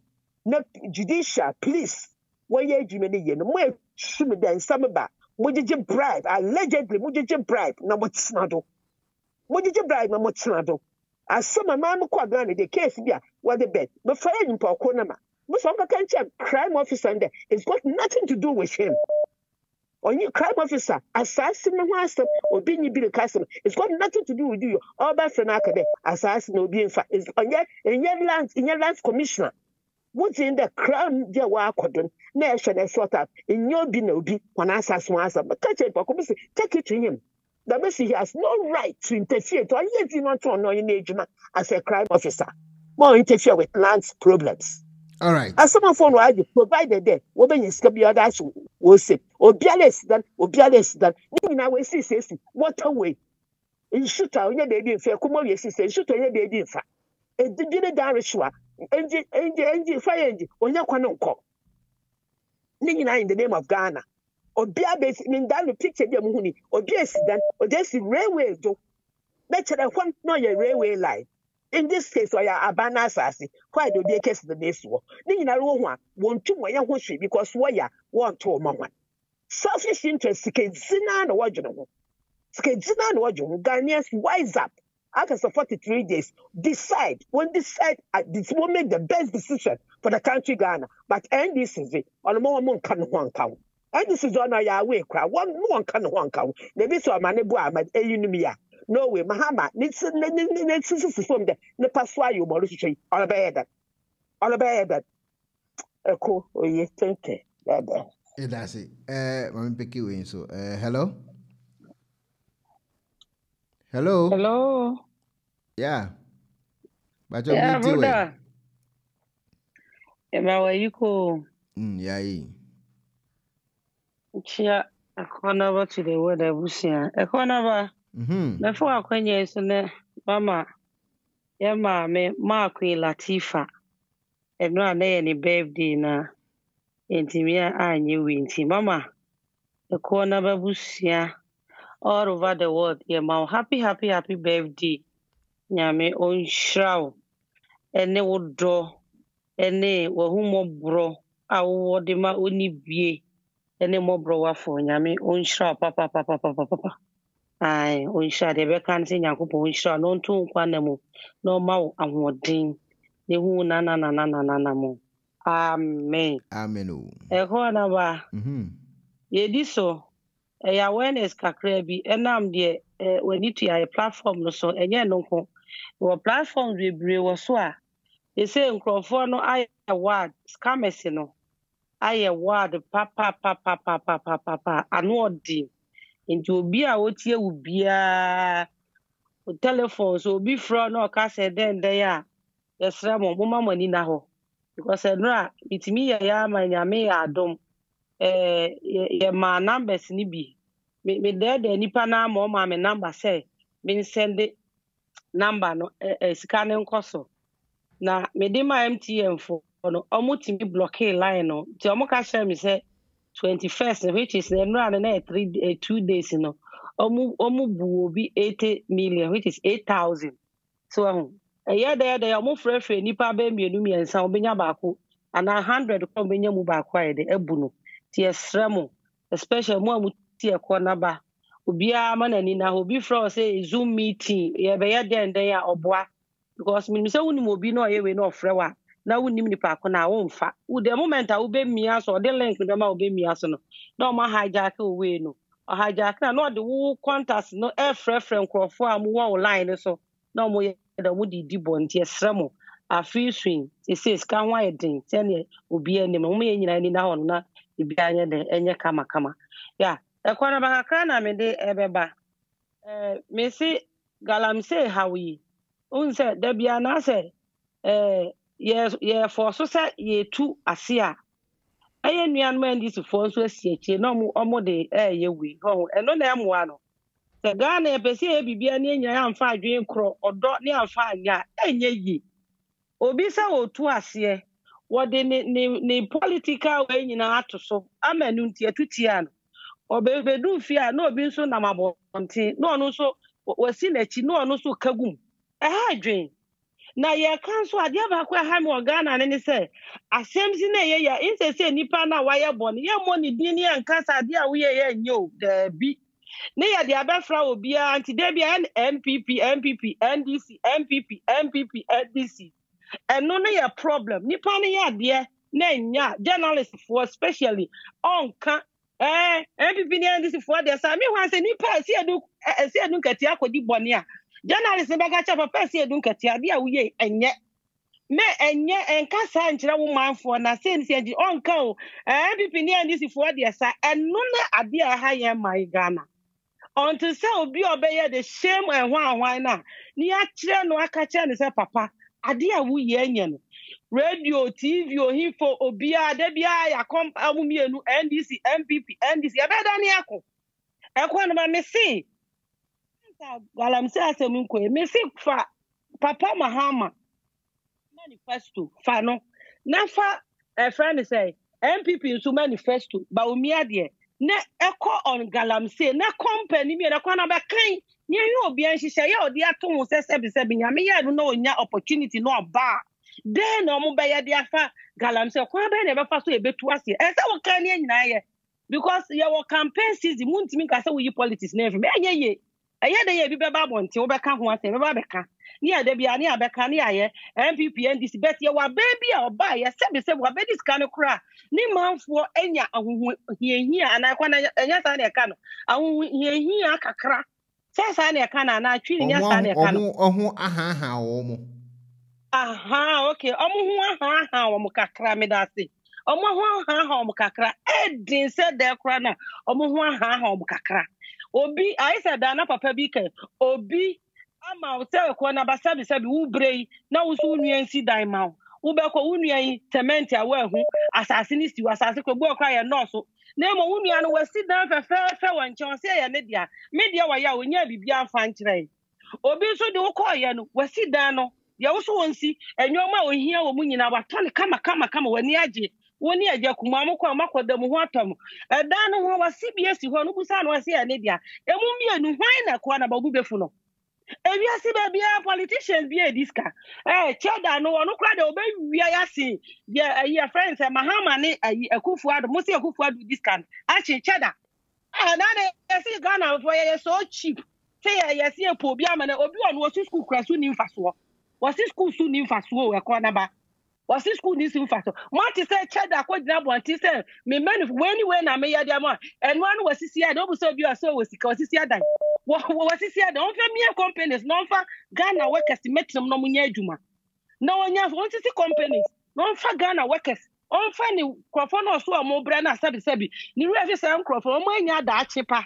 Because someone in school and on my best street way no good society and no problem I wa. Near same fast a bay a day 1 year no and no here. They get 1 year to come and find politics. What it be a new mama. A beer swan be see a swat, a be cranny and yan so casano. Swat as a sunny yano. Ghana yes so cheap. See a bed JJ, I won't say a pobium now, but it's cheddar. We are not so cheap. And then I send it to you now for and I said, then I say, oh, it's never, Masoda. We are not so cheap. One call him so worry. You're a serious country. Into Yankakra, me say, I'm a more a graduate process. Ghana starting say 8 years. And I Ghana say, Yang I knew bomb ding. And then I see a branch here be best. Nanado, then I see who dear see. Then I saw be a obisica. And akufo-addo, Ghana for a man discuss on finding what you obisica na. And akufo-addo new obiesca, new obiaka. And akufo-addo new obiaka. And a point is be anywhere so I call we are Ghana sika. Obianco do obiesica. And I new force to be a corner bampacho, new force to be a new baby Ghana, your democracy. Yankoye, and your Burkina. And then your Mali, and then your Guinea, and then your way, Ghana Yasunbie, or behind me, so what person could do holidays be a Bobuana go do holidays, be begin where by your obedient to me, no be actually enjoy, be free. Why there be a number you want to see any pemoa? I was on the someone called Ghana and quite enjoy. Sabi, black Americans and now we are called Ghana. Also be a show be to a honor. One quite enjoy more holidays, and my brother Kromha. Well, to Ghana, enjoy your holidays. Man, bro, for Kakaya, Miti, Monko enjoy one of my family, Mko Dibo, dear anyway, in Contombre, Namon Tomo. Obian who bet me, I will be a this time around, cry, Mumian Kano cry, my swati, our Ghana, because of Ghana card in your mother, Brian. Obian feeling free. Go to Ghana with your family and enjoy your holidays. Yes, Sebi. Yenianum Kalania, they say say to a woman. Yes, that ye, a sewer baby, Sebi, a Kola for Mobabra, not Sebi, or being so funty, now charm life as a but a sewer baby, and so and yes, Ramu. A friend say, MPP near this who compare difference one far difference. Obiano bet me the NDC. I compare MPP. Oh, in terms of what? I'm already 27 years. Company what Ghana, I'm not no. Ghana home toy in NDC. What come at Tonko for another one by sister Manona Musora? I go for the bush and obisica. Messi, I'm a gradual process. You bedu wayanka crank. You did judicially or someone, any police, Omuna Yoma said ye, Omuna corrupt. And only Brano, they are corrupt people. All right. Mrs. Tamidasi. Okay, Sister Evelyn and dear boy, so and I mean, JCOP in chat. Now, make your comment to her claim. I'm JCOP. JCOP in chat was here. But was a JCOP a tramisa. I mean, family chat. JCOP. Yeah, hello, Conova. Good evening. Good evening. I'm in a copper. Wait them do chat to Mr. Bonito, mommy. Oh.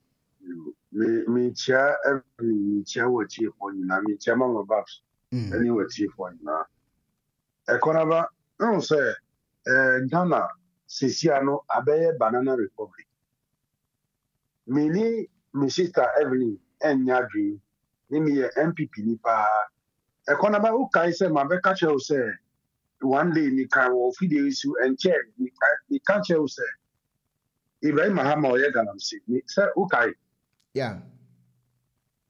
Thank you. When we say Papa now America, no one say Besupi. Say Black American who capture no America say. Ibrahim Mahama and Ayo Muki. kingpin. Me see, say, uye MPP ni. Yes, I party with you. Uye MPP ni na nkrofo we ni say uye MPP ni. Me see adwuma omudi di medwuma asay nyina as clearing agent no. NDC for na say medwuma. Ewa flawo ho. Me be a clearing agent. Mambie container wo Togo. Every month I meet me be 3 containers. Ni na ye brand new castle call Ivory Coast ni Burkina ni Mali ni now. But NDC ba power 2008. Me see the omudi year me no almost easy me cast one baku 7. Pama so car no na transit call elibu. Nya say car no omo atiabiti and also the fabucho. Car no in transit custom yard and a national security for overseas car no. Kwan omo di car no call castle and let's share ha here. Nya nyina e be wu ha. And so omo di juma no omo ye NDC group as a minimum e wa flower simply because me a MPP member nti. En konko ye tan asem no wo ho a me frɛ custom headquarters no na omo oshin car no dada ama Ministry of Defense. Minister nankasa omo oshin car na ama minister ni omo be fa car no from Aflawo e di ko Accra. Me see sa da no e na me frɛ me ghetto boys. Juma ye di omo border on omo headquarters so omo ma me penalty no omo escort car no from border to Elibo. Ekonaba the Ghana ISCC anu abeye NDC MPP. We need somebody who can sanitize the system because the judiciary system no aye bogus, aye bias because the police metro so and no judiciary no be yen.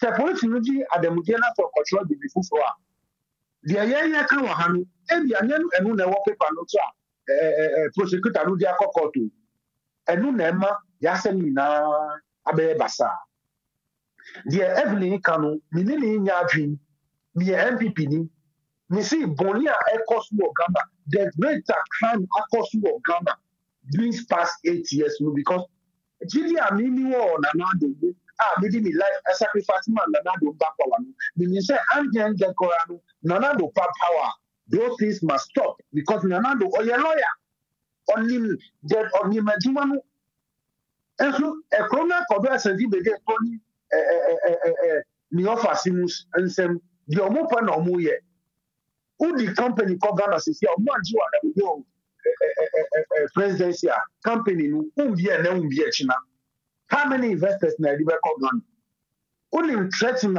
ye call Ghana holiday only the family Evelyn the crime rate e Ghana say no e be overwhelming yen crofo no omo di sika too much yen ti Hana say so but $3 million e di call US and omo chi wo ni one airport omo chi onko fa evidence mbra maybe onya scan free na ombeji mi sika up to now 3 years to 4 years now sika no ti ho America first is this scan onya $3 million no way or the koye je wo America and you want me catch me say NDC here na say yen crofo no ya enunti NDC for the chair yen crofo no ti yen ka ya no tu there didn't make come no tu because NDC for 8 years have you enunti na ye tu abama akufo-addo say oba on Messi sound you know na dia no nya power bana yo na on fa Ghana in fact to the right parts the GFCC anu Ghana e wo reverse gear Argentina ba o mia kroya etina economic management omudi ile baye omudi betas baye omudi we baye Argentina on SSA omno kasa campaign editia omno kasa project omno kasa di baye no Jesse opening the man the man say Ema MPP ni NDC nyina ba so na ye open forum no obi na adwen kira ba me NDC ni me MPP ni and me get NDC ni MPP fo nyina be ba ni aye open forum ba ko me MPP ni that the me can say agona me NDC ni ana me enya wona me can me just me MPP ni NDC fo nyina ba agona ma me can say we na me fa to ye nkrofo no wo omudi boni na se wo kan pe wo ye NDC ni omudi boni na se wo kan pe wo ye NDC ni Let us say you won't born in a yankaya no too. And then Tina NDC time yankaya no too. And a yakaya and my yedi to about NDC. Not say you go for Nankasa ya, Musi yankaya no too, yankaya no too, and yankaya no too. Yanni come ha, and no Mokobu to go so die. Assassino, I am Baumia. Nigerian, Baumia, the papa free Niger Bano, or the assassin free Niger Bagana. Ah, Obu, for assassin. When you say that saga na chief na, Okobo soldier ni tumi, or yet Mama Baumia. Officer Casemio, a record in fact. You will move your more over teachers Aquamus Wagani. Saga ya, Yakan wants MCC. Yes, you are in Canadian Borga. Wagani Dada. You see, our borders are not safe. A corner would be one day over 2 or Uganda. Who dear friendly. Now, my boys, no foul. Yes, almost a motor foul. Me see the brother of big hotel or two. Yes, a motor and found foul. Now we are cross border. For camera show, we cross border. And just the big way. Never Togo. A corner won't say our borders are not safe. Our borders are not safe at all. And when you criminal diabetes in your bagana, Yanti Hana Mikacha or Sakama on MPP Fragile Leadership Campaign. Minkacha will say, Yassistan is Jeff Bobby Bree, Minkan Troy, because I will have most of my brothers and my friends are at the border. The aircraft will be day and day out to meet me now. Okay, Ombuamani, Yate. Mammy, may I be open forum? Ebia, you heard Saturday and us, Saturday. Ebia and say Saturday and us Sunday. Mepe NDC ni bakwaba. Ma pe NPP ni bakwaba. No mo meka omasem. Na ye nyina ye ntie de was ni ehwe de ekone de eba. Every doctor ma meet you. Good evening, Cornaba, any Cornaba Ebusu nyina nyame do any onyamija.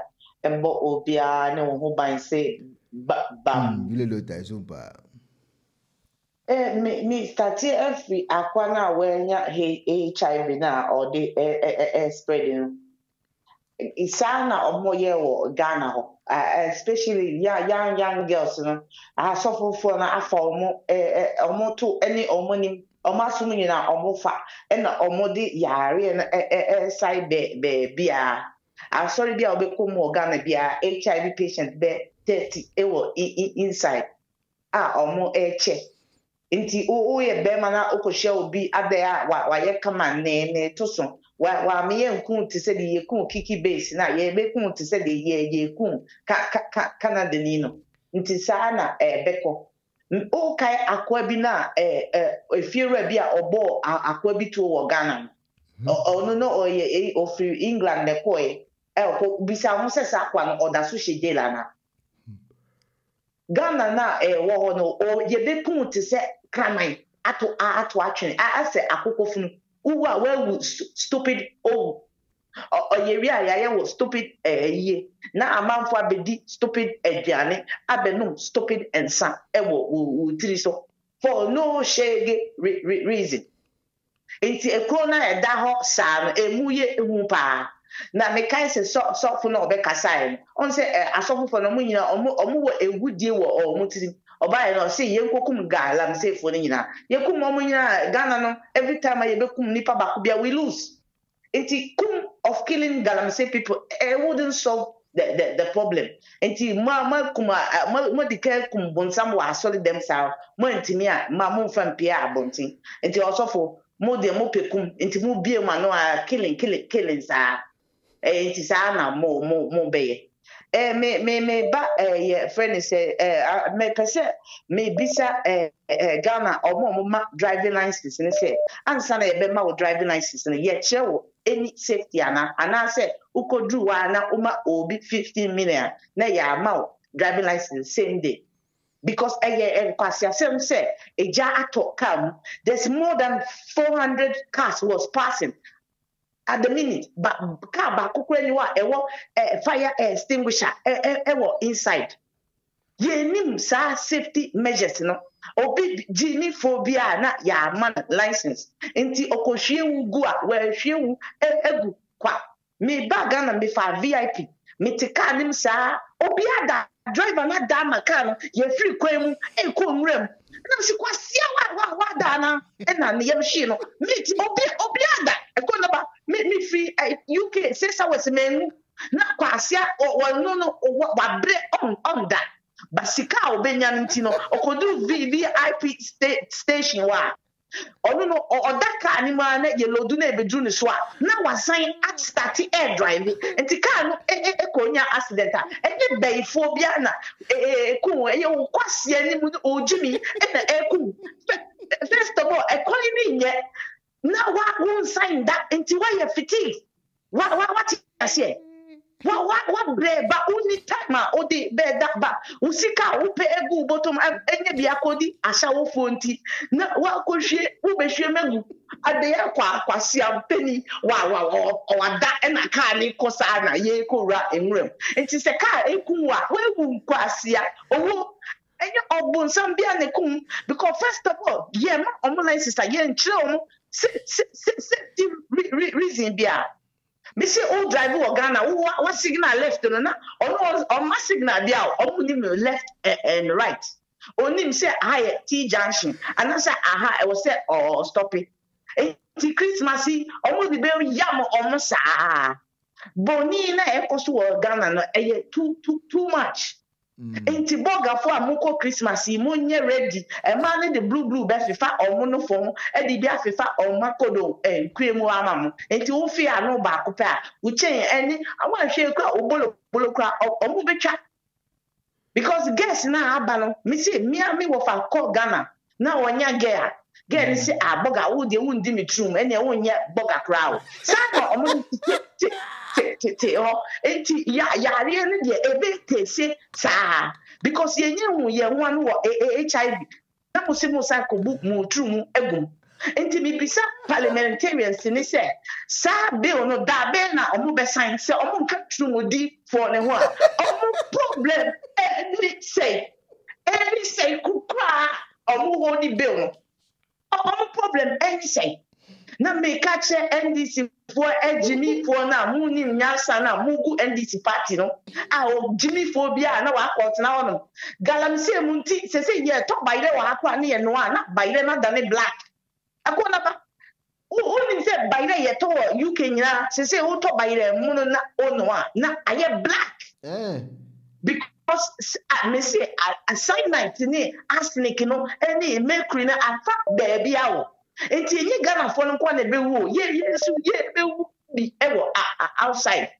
what you say maybe me catch us be kakra ya gisi ye photo nsuo wa abroad ye kra nsuo eka export no any import no eba inside enti da be na ye be nyansa first of all ye ni good hospital ye be hwe kwasia kidney yare enti se musumu di mu jimi ebe se ensuo na enye nkwa na mo be wo no say me bayire edi mi nkruma me so me di wa ha what you say enka meka se empa me ho ba efa ye nyina ye ho enti politicians na mo jimi na mu ni policy bia no ko that them na meka che Ghana youth ni se December ukoto aba na se obi ebe ye braye nkwa hwe se ne ba ene ne yire edi akire bi ansa na we 29 me bo empire she sa ma me na ene ne guess na omawu no omabusuafo onyame enkoso a enchiche omure na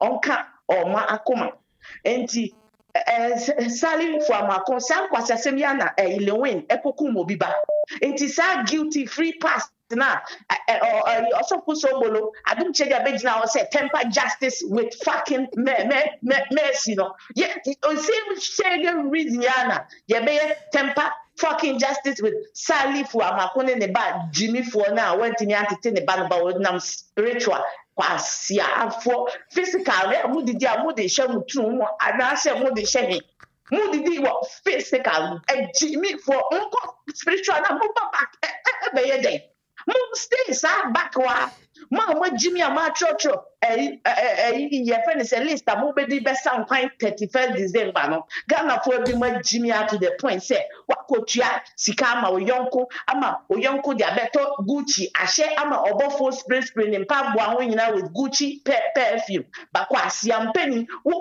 mo ama sa kwasi akwo emu enya sika hwe na jagezi me se wan kasa me ame ye wa pampam na abra na me fa wo enko teki eji me fo we mu nyina e wo onyame jambo ho ba na ye hiti o ye hiti me ye hiti ba me catch parliamentarians any judicial system na ye to condom ye to electricity to gas ni aduane ni omo condom ni omo hwe omo si onyina ma omo no omo holiday 3 months ama ge ya ne to kakawe wa vanish every prison ama sa na akwana obo obi to no so wa yire free prison sa na de okun kiki be ni ono so ya ala teni so ye de so we dani ko ni kro yeni because another police officer adeya ni free disi abontin enti obekọ akọji bribe on say crime fan ko han dan kese but ni free ni pesi abontin wa ama na wo 5 or anything e wo dan ko to anam on shenyansa bribe ba waji nyina on fa enye hwe enti me ka te Ghana police any Ghana judicial system ni say omama asem justice ambe ma ya breni sa enkwase akum na mukum ni party say ente frɛ mufa mukamu bi enama asofofo we mu nyina enya power no because yen temper justice with mercy up to now lewin yen chi no but obi ko kan Matthew chapter 7 mu kamo mana ko enipa nye ko shembe 2 months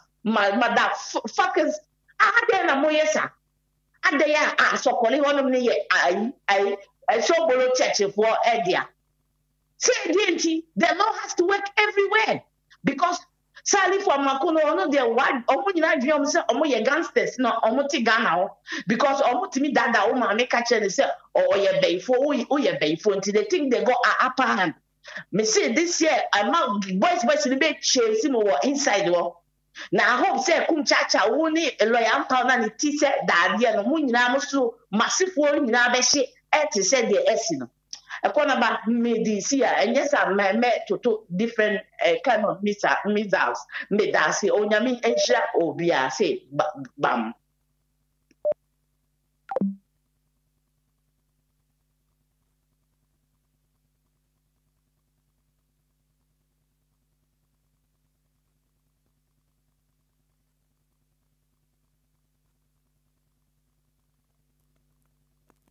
I was said that me said any village doctor a program.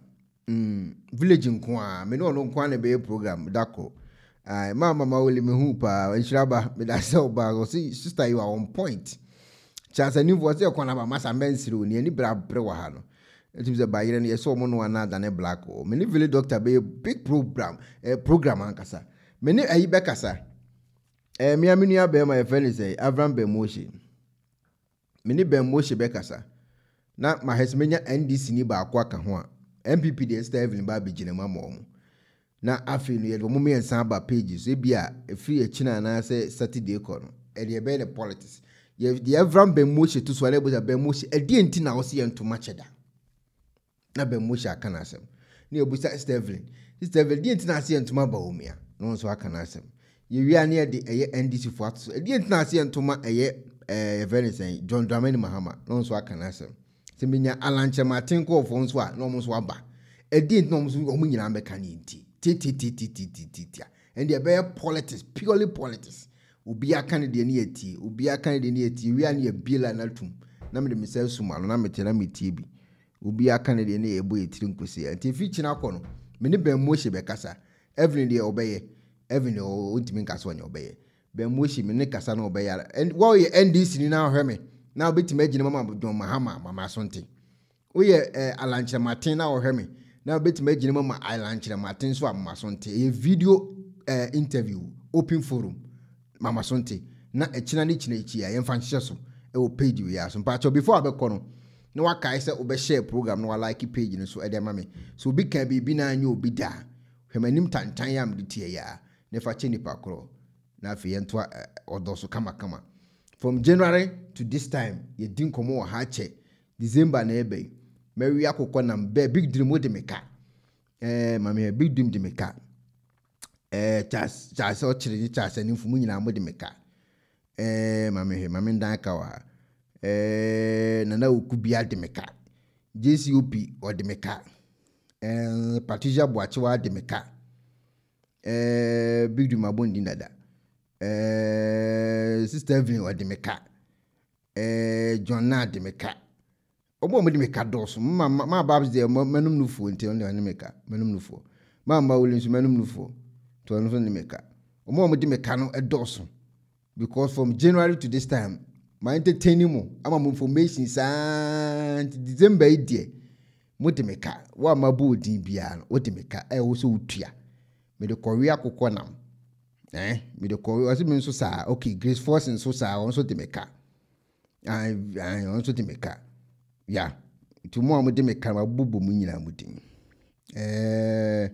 me fia sika pa de me ne be di sika no ba na yakọ akodi me fia sika pa on neka very doctor so we champion pa you me the mobile money number but say I'm ready to pay. Yes, Charles you must pay. Charles also tua me mobile money number ni Charles mama fantos na hwe mobile money number ni Charles odimeka 05555 0 baako ana 5 nko 3 0 baako 0 baako ana 5 nko 3 ana 2 04 751 Big Dream ubetua odimeka uyamten ubetua meka ebusuafo mame fa munsia me di mepini number no ni so bia open me number na na o send me sika me ko wi akokọ nam me ko di no manum free of charge untimi nya me hwe magin medi eno anu mame fa munsia ale me di akira dokwa be si page so pe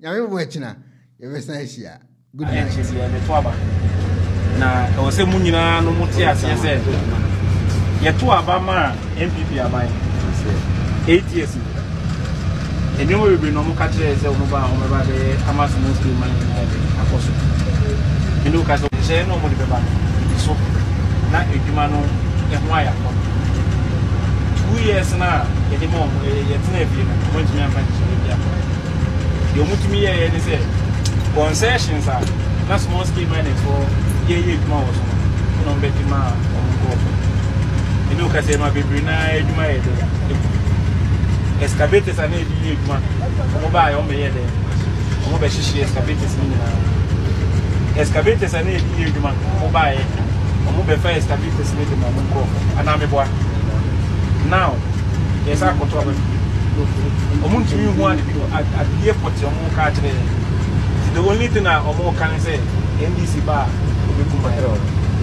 NDC there or the minus Mubesha Nipa bia wenye sike bia e wo man yimu no NDC time and we na there also enum a me be kasa etwato no ni nyina ne say sisi election time what say do why to shoot to kill na monte say soldier for back side na wo ye adwuma so okuta on kata so okuta on kata John Dramani Mahama say on one support issue to do. But who say a community, a human you won't, and I'm a you are only people in Kata, Moyedu. See a bar and Kata Nibaya at here. They are fan for free school, no more bar, or what to me anyone that's not sight here. Not the air touching any, it's me idea, Aporetino. Now say be minding so far so I did. Moye, human in Ano, because of elections. And him say, you two abani we are. Na se nyame emfasa ma abanye otisi o ba ya obegu edwuma isa nya dwuma no medu omedu ana so meji e de amom nko fo se de o maji dwumu de yeso eni se e ma sa de na e de yes nti no ye ba ya e be ka che mu se endi su dom na emu medwuma na ebi mu nye ni yi no e na ama Ghana nyina no ye bom so bo ba se ye net bi ni hye ba na ye ni yi a Ghana fo nyina no be hu se edwuma no fa so e de e wo so nti ye be da mase say ba ye mu ye muduma na emum ye de ye ka che mo say NDC domain say ye ka party or domain in by NDC The only difference between NDC and MPP is that MPP for no every on party for say them no cause in proportion for is more but yes soldier for Rametata. I didn't know the Osha forest near Malenko and I soldier for no but here no tiff put in Kata and almost soldier for in bed metata.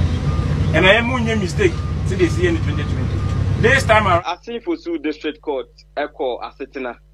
Na otemwafo a otie dwom his worship Abdul Majid Iliesu and officer prosecutor Chief Inspector Gilbert Ayungu and chese wobo amane no e de akere court ni se abranti a wadi emfie aduonu 9 24 years a friend ni se Jeff Apreku ayo oye dwadini ewo asen akomfode ewo asen no komentimu na abranti yi ono ankasa enimpa se owo HIV yarebo ibi nanso no watimi akọchi abariwa wono no ekọ secondary school ena chese wone no akwakoda na onene kokoda e no wanya no kwa yare no wasanso a transmit e de ama eye oba no ema sabi abariwa wono innocent girl watimi enya yare no bi na obokọ adunu ena wo kire mu se September ye etwam ya ne de toso aduonu baako ena chese abrantie Jeff yi ekọ ewura no ne maame store se okwa akoto ade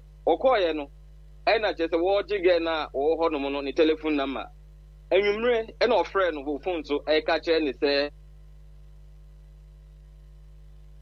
Shadrach got me kan